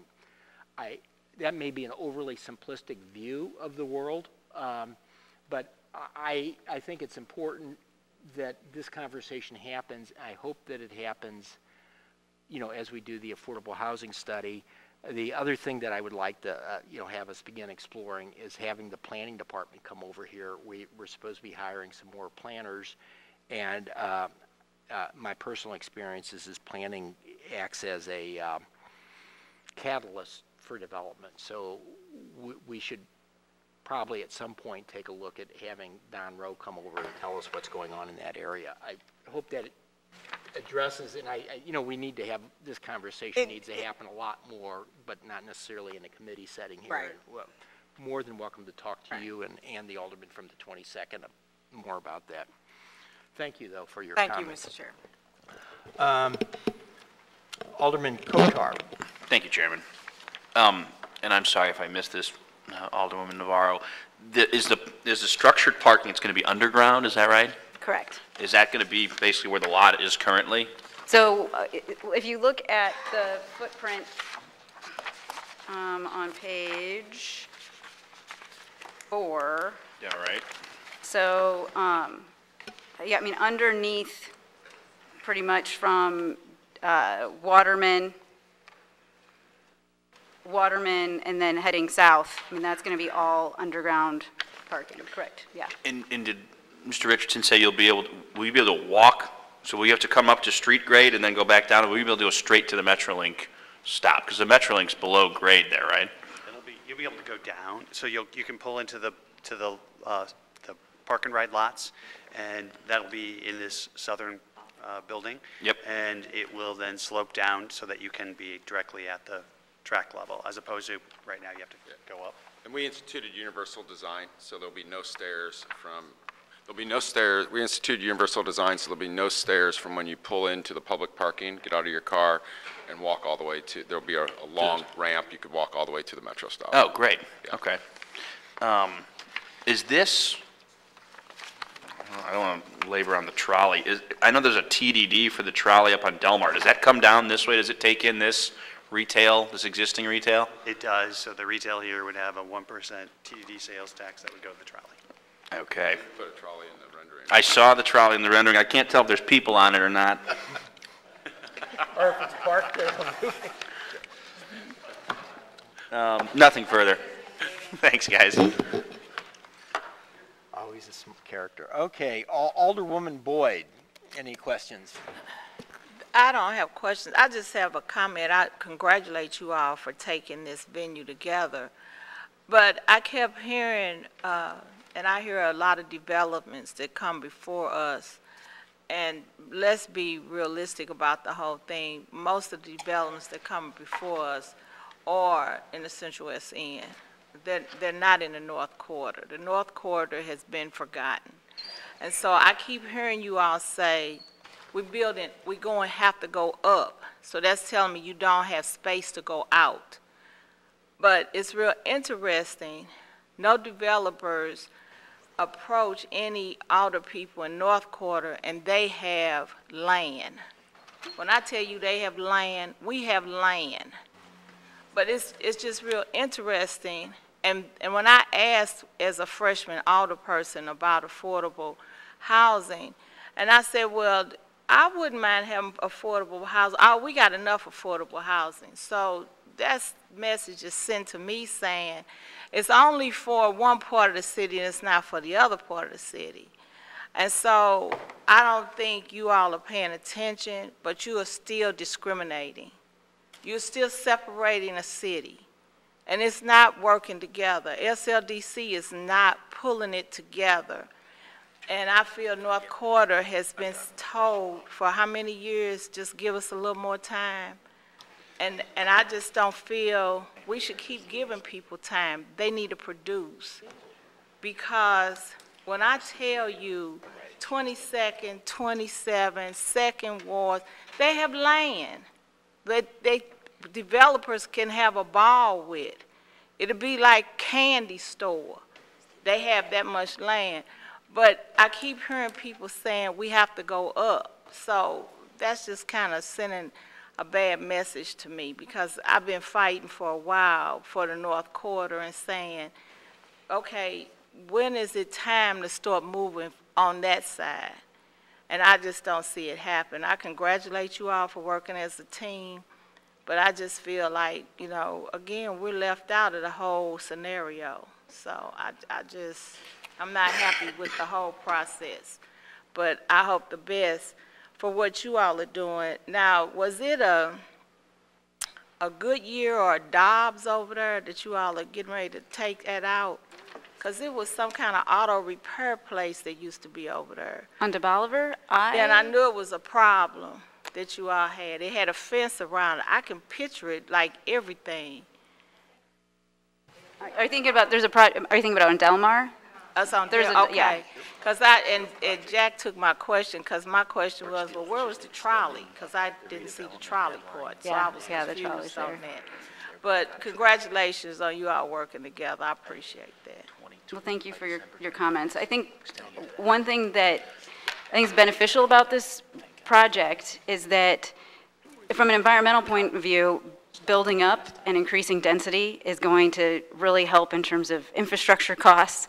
From an environmental point of view, it's better in terms of what we're doing with impervious pavement, our wastewater systems, all of that. So there is a benefit just in general, I would say, to building up, and I really would like to increase the number of people who are moving into the city versus continuing the sprawl where we have to keep we're paying to, build roads and extend infrastructure so people can continue to live farther and farther away. So I think any time that we can be investing in housing opportunities in the city, that we're going to be encouraging more growth. I think the benefit to this project being so close to the metro is that it does offer the opportunity for a variety of people to live there. You don't have to own a car. You don't have to have the expenses of a car to be able to live there. So I think that's a little bit more unique than maybe some of the other development projects we see, is that it is making that opportunity available.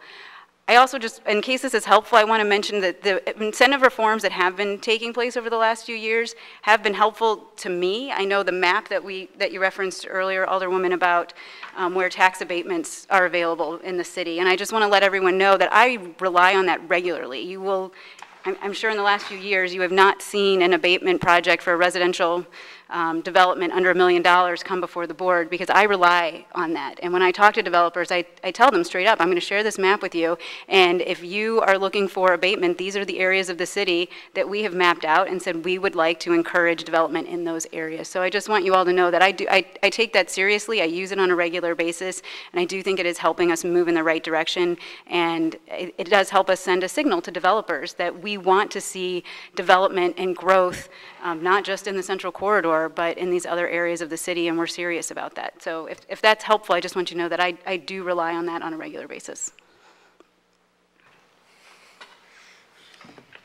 Okay, if there are no questions, the chair will entertain a motion on, let's see, I guess we need to go through these sequentially. The first of these would be the board bill number 168, which is that sublime ordinance, is it not? This is the one designating the TOD redevelopment area, adopting and approving the TIF and redevelopment plan for construction of a mixed-use TOD. Okay, so Chair will entertain a motion on board bill number 168. I move that we adopt Board Bill 168 with a due pass recommendation. Second. Moved and seconded. Previous roll.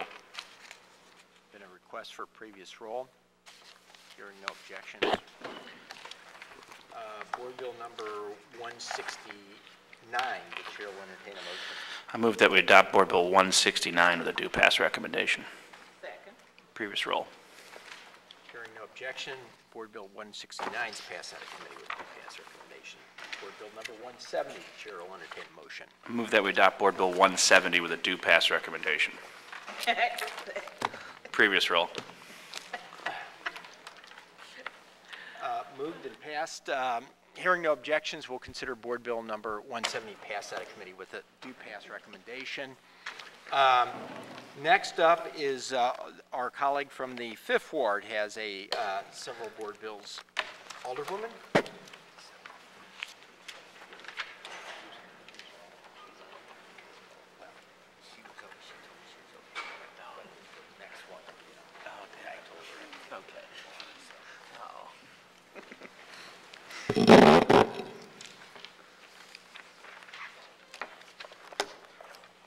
Sorry, go ahead, Alderwoman.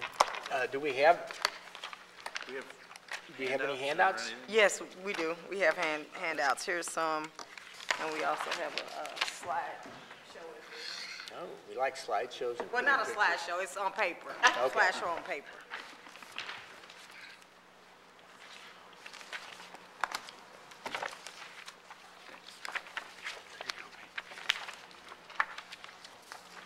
One for Jeffrey. Go ahead, Alderwoman. Proceed. Thank you, Mr. Chairman and members of the board, the committee. I'm here on behalf of Board Bills 157, 158, and 159. They're kind of numbered odd, but I guess I'll briefly go through and explain what each bill does, and then I can just probably give a summary of the project, and then have any other partners or anyone from SLDC come up to answer or explain any questions. So basically what Board Bill 159 does is it designates a portion of the city as 900 North Tucker Boulevard redevelopment area and adopts and approves TIF and redevelopment plan for the rehabilitation and renovation of a mixed-use building containing office and commercial space. Board Bill 157, it authorizes the redevelopment agreement with the developer in order to implement the project and enable the developer to carry out the redevelopment plan, and Board Bill 158, which authorizes the financing of a portion of the redevelopment cost of the project utilizing TIF, and authorizing the issuance of revenue notes not to exceed $11.85 million. This is the Square project that we have heard so much about in the media. It's a complete blessing for my ward and for my community to have them move to the 5th Ward. I know they left a very nice place over in Cortex, or they're leaving, but they did sign a lease prior to this incentive package being put together. I think it's important to note all of the community efforts that the owner has put out there. They've done so much in regards to launch code and just definitely just introducing people in our community into this type of industry. There's a disconnect in our community, especially in the African American community, with people being in these type of jobs and in this type of industry. They could have moved their company anywhere else in the world. It's a very successful company, but I'm grateful to have them here moving to the 5th Ward. The total project cost is approximately $69 million. This will be a renovation of 278,000 square feet, mixed-use building. It was the old Post-Dispatch building. The building is definitely a jewel to our city, and the most important piece to me is the jobs piece, which is 1,250 jobs, average salary of $76,500, and in a community that has experienced 60 years of disinvestment. Although it's downtown, but it's a stone's throw away from the neighborhood that I live in, Carr Square and Columbus Square, and just other struggling areas in the 5th Ward. I definitely am grateful to see this come before us, and I hope that I could have your favorable support in this endeavor. And at this time, if you all have any specific questions regarding the numbers, it scored pretty well. The score on the scorecard is a 4.75 out of 5. We have people here that can speak to it if you all have any specific questions, and once again, I ask for your favorable support on passage of Board Bills 157, 158, Before we get into the financials, I just want to make sure, it looks like you have back here the Now Innovation District. This isn't for the entire district, it is for the specific building, is it not? That's correct. Yeah, okay. And is that for the 901 North 10th as well then, or is it? Oh, so that 901 North 10th, that's where the posts moved to then, is that right? Right, if you want me to walk you through the PowerPoint, we're just trying to give some context there of what happened. So, yeah, the TIF, this is Dave Richardson with Hush Blackwell. The TIF is just for the 900 North Tucker building, the Post-Dispatch building, which, we give you kind of a little bit of history there. After Lee Enterprises took over the Post-Dispatch in 2005, they started downsizing there. They moved the printing operations to Maryland Heights. They put the building up for sale in 2015. It's been on the market for over 3 years. And then my clients, which are Starwood Group, purchased it in September of 2018. And so at the time they purchased it, the only tenant left was the Post-Dispatch, who was occupying about 50,000 of that 278,000 square feet. And what we did, though, is to keep the Post-Dispatch downtown is we also bought 901 North 10th Street and rehabbed that building. So it's just to the east of the Post-Dispatch building. And we moved the Post-Dispatch there. They leased 45,000 square feet out of that 75,000 square feet in that building. And that was a $10 million project that we did without any incentives at all. But the goal there was to keep the Post-Dispatch downtown.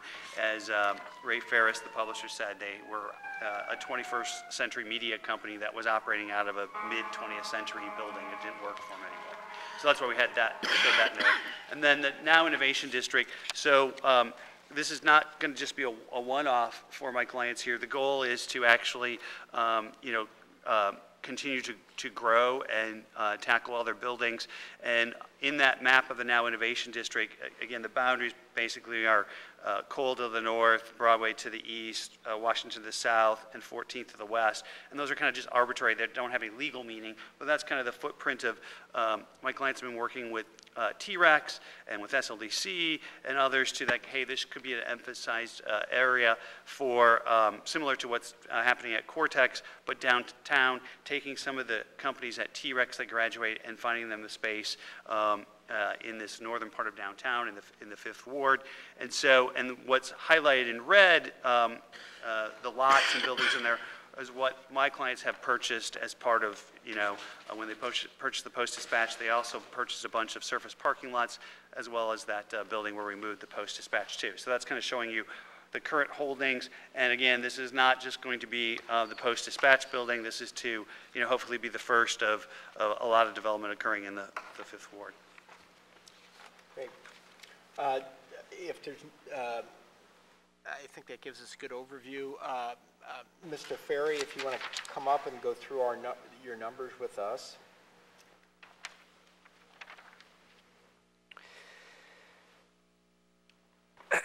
Yeah, hello. So this project again is go through the report that you guys have in front of you. Again, we show that this project is, when it comes to rate of return, it is without incentives. It is below sort of the typical range. It does get towards the higher end of the range with the incentives, but you know, we believe that because of the overall amount of benefit that the project provides to the city, that that this is a project we can support fully.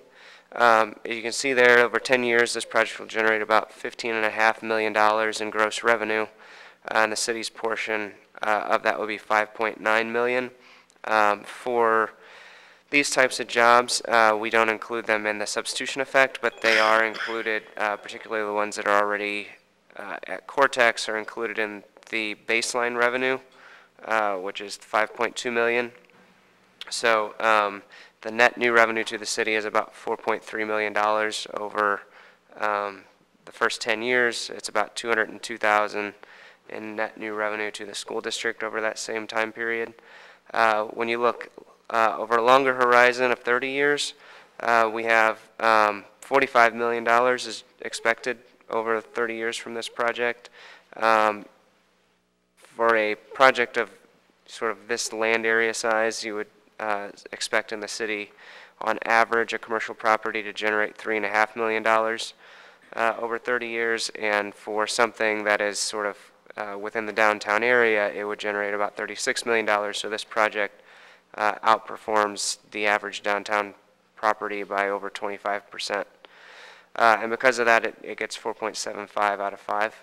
The only reason it didn't get a perfect score is because of that increment score, because so much of it is already sort of in the city, included in that baseline. That's the only thing that kept it from getting a 5. But it's a $69.7 million investment that that doesn't include an additional $10 million, I don't believe, that's going to be invested by the tenant, not by the developer. But overall, the project does well. The TIF should pay off by 2035, and the break-even from the city's cost standpoint is only 2 years, so it should happen by 2022. Okay.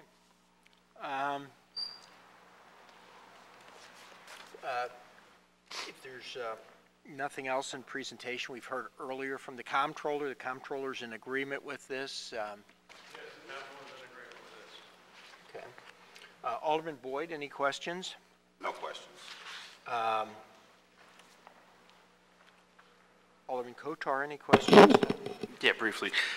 Looking at the last page of the slide, I know you're estimating about 1,100 square jobs. How much of the 278,000 square feet of office space is Square taking, and how much will be, I guess, marketed for other tenants?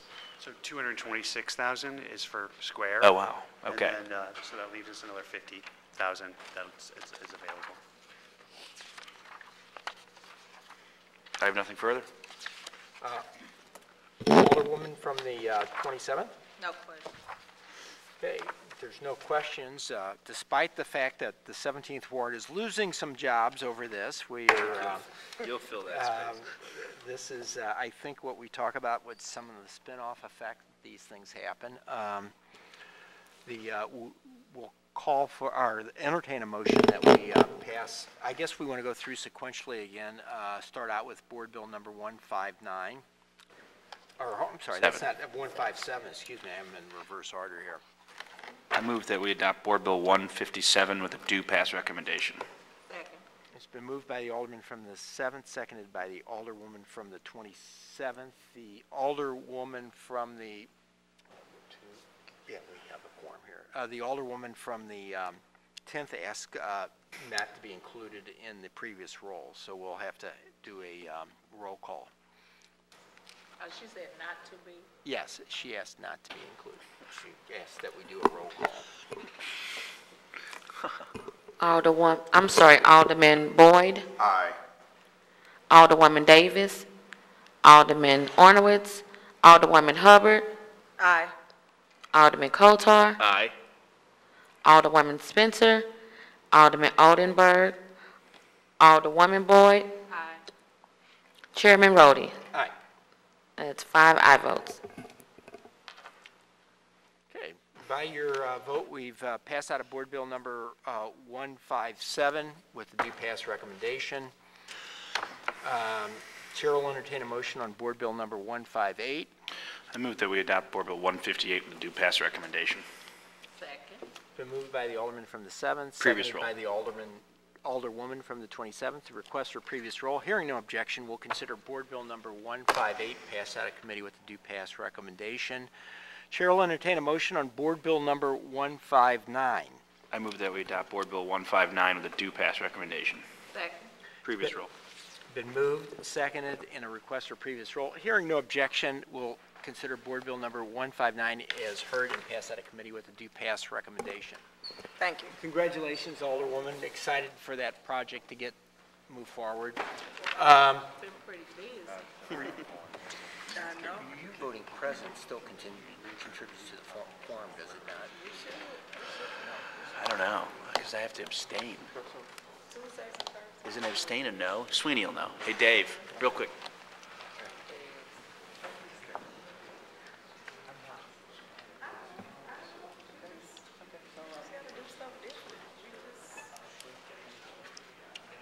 Thank you.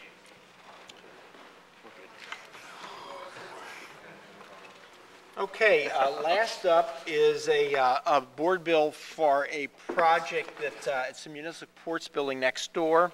It's in the 7th Ward. Our colleague from the 7th has a conflict and has asked to put on record that he plans to abstain on this. In the absence of a sponsor, I agreed to sponsor it. It's my understanding that this is for a project that was previously approved by our committee. However, the project has ran into some difficulty, and they are extending the window of time for completion for a 1-year time period. Is there someone present that can speak to Board Bill 160, or I'm not really sure if there's much to add beyond that. My colleague Rob Preston is here. Okay. Good morning. Hi, Rob. Thank you. Good morning. How are you today? Great. Do you have anything update that we should know about, or an explanation for why it was continued, or Yeah, I can give you a little bit of background. After the TIF was approved, the developer acquired the property from the city, and it was subject to an automatic reversionary right that will go back, cause the property to go back to the city at the end of the year if they don't close on their financing. The construction period is anticipated to be about 14 months, so closing by the end of the year would put the substantial completion into early 2021. So we're looking for a short extension to accommodate that. the project was delayed from its original fashion.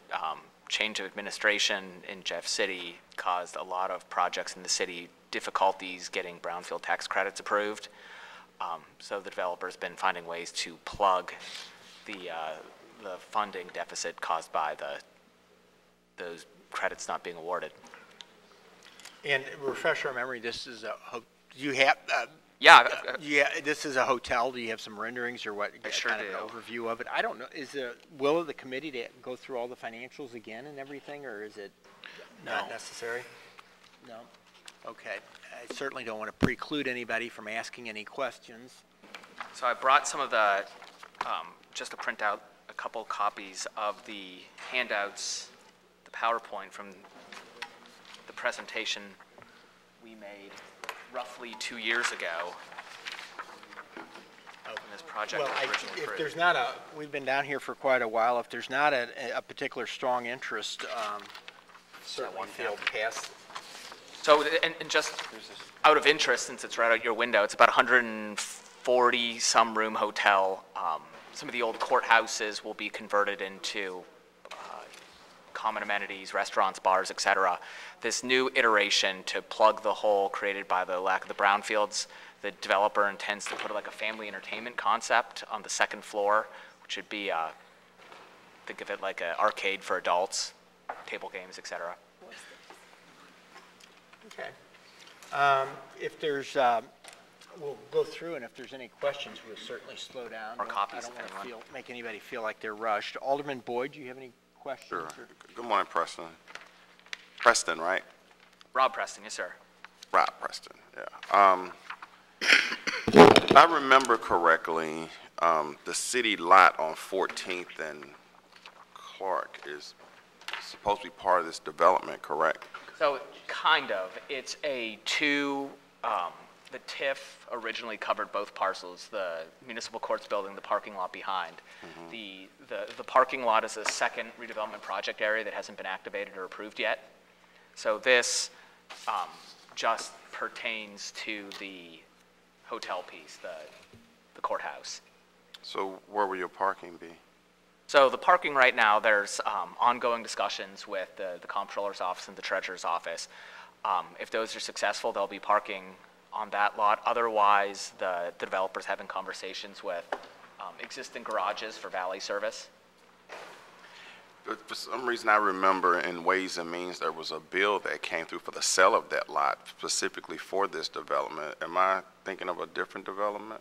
So in Ways and Means, we had, I'm trying to remember, we are tangentially involved in that back parking lot development. So I know some, but not everything about what's happening there. There's been, I think you're right about that it tried to get pushed through, but it was never finalized. It was so there was a there was a bill approving the sale, but there was a number of conditions to approve that sale, including a reimbursement to the treasurer at an amount to be determined. So that I don't believe has not been accomplished yet. So the sale has not actually been finalized. It has been, a portion of it has been approved by the board, but the land hasn't transferred. There's been no agreement on a sale, a final price that would include a reimbursement for the parking. So let me ask you this. How many parking spots will you need for the hotel? What's required by? It's about 140 rooms, plus the operators typically like to have a handful of additional rooms for staff and special events. And right now, you don't have an agreement with anybody to provide those parking spaces, is that correct? I think they have opportunities with some of the local existing parking structures that have a capacity to handle something like this. Nothing's been inked, though, is my understanding.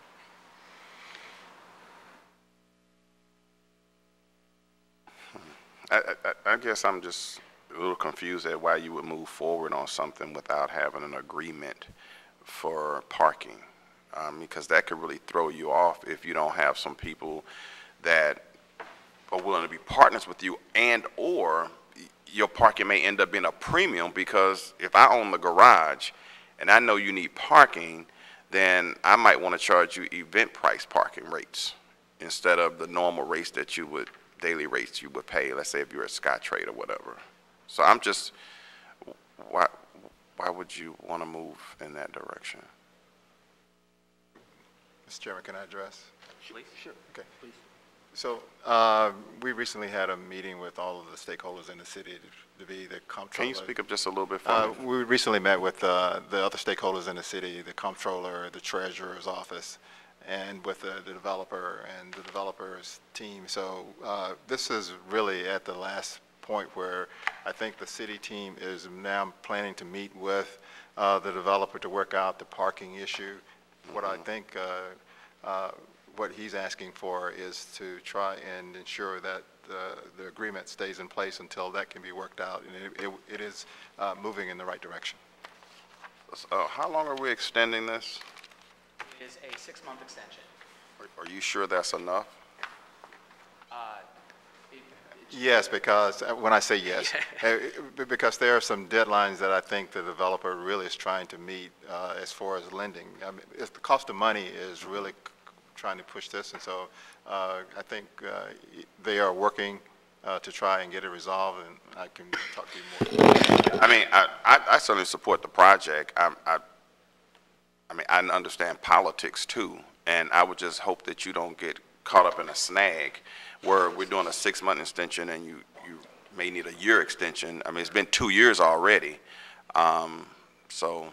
But in the grittier details, they have financing on the table. One of the conditions of the loan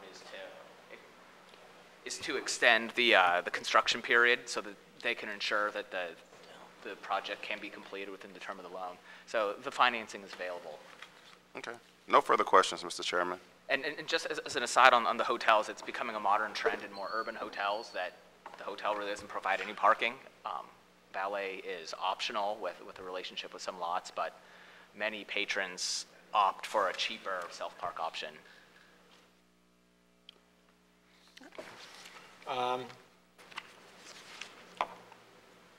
Alderwoman Hubbard, any questions? No questions. Alderwoman Boyd? No questions? Okay.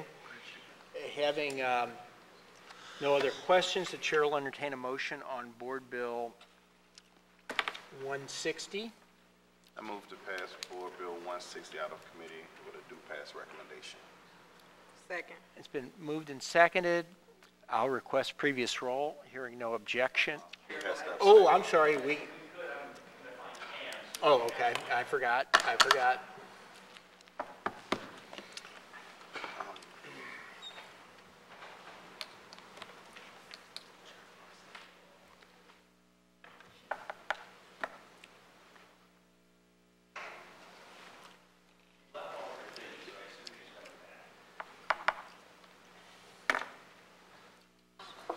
Her phone's right there. She might be in the restroom.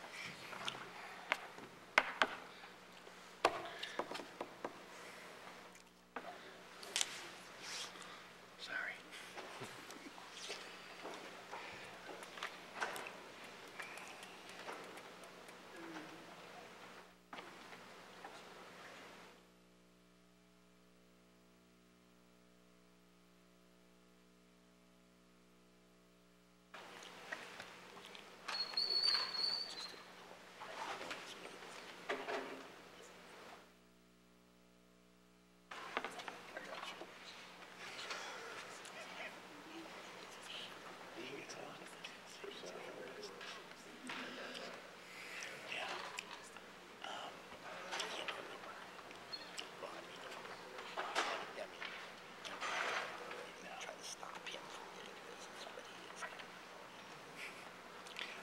Seems to have scaled it back as of late. He's taking more of a, he used to be down here all the time. I think he senses. I really like that. Yeah. And Katie, she's a constituent of mine. But yeah, they get all these deals. It's amazing. But he's worked with Tegatov and all those other pro projects as well. This is a pretty cool project. Yeah, that lot isn't there. Here she is. Okay. I think we're ready. You're a woman in demand. Okay, I think we are all ready. Madam Clerk, please call the roll. Alderman Boyd. Aye. Alderwoman Davis. Alderman Ornowitz. Alderwoman Hubbard. Aye. Alderman Kotar. Abstain. Alderwoman Spencer. Alderman Oldenburg. Alderwoman Boyd. Chairman Brody. Aye. 4 aye votes and 1 abstain. Great. By your vote, we've passed out of the committee Board Bill number 160. I believe that concludes today's meeting, or work for today. We have our next meeting is on, I believe it's December the 10th, whatever that Wednesday, 11th, December the 11th. We will have the update on the economic development plan at that point, and we should have probably a pretty full agenda, so you might schedule time accordingly. During a lunch. Thanks, everyone, Thanks, Chairman. for your time.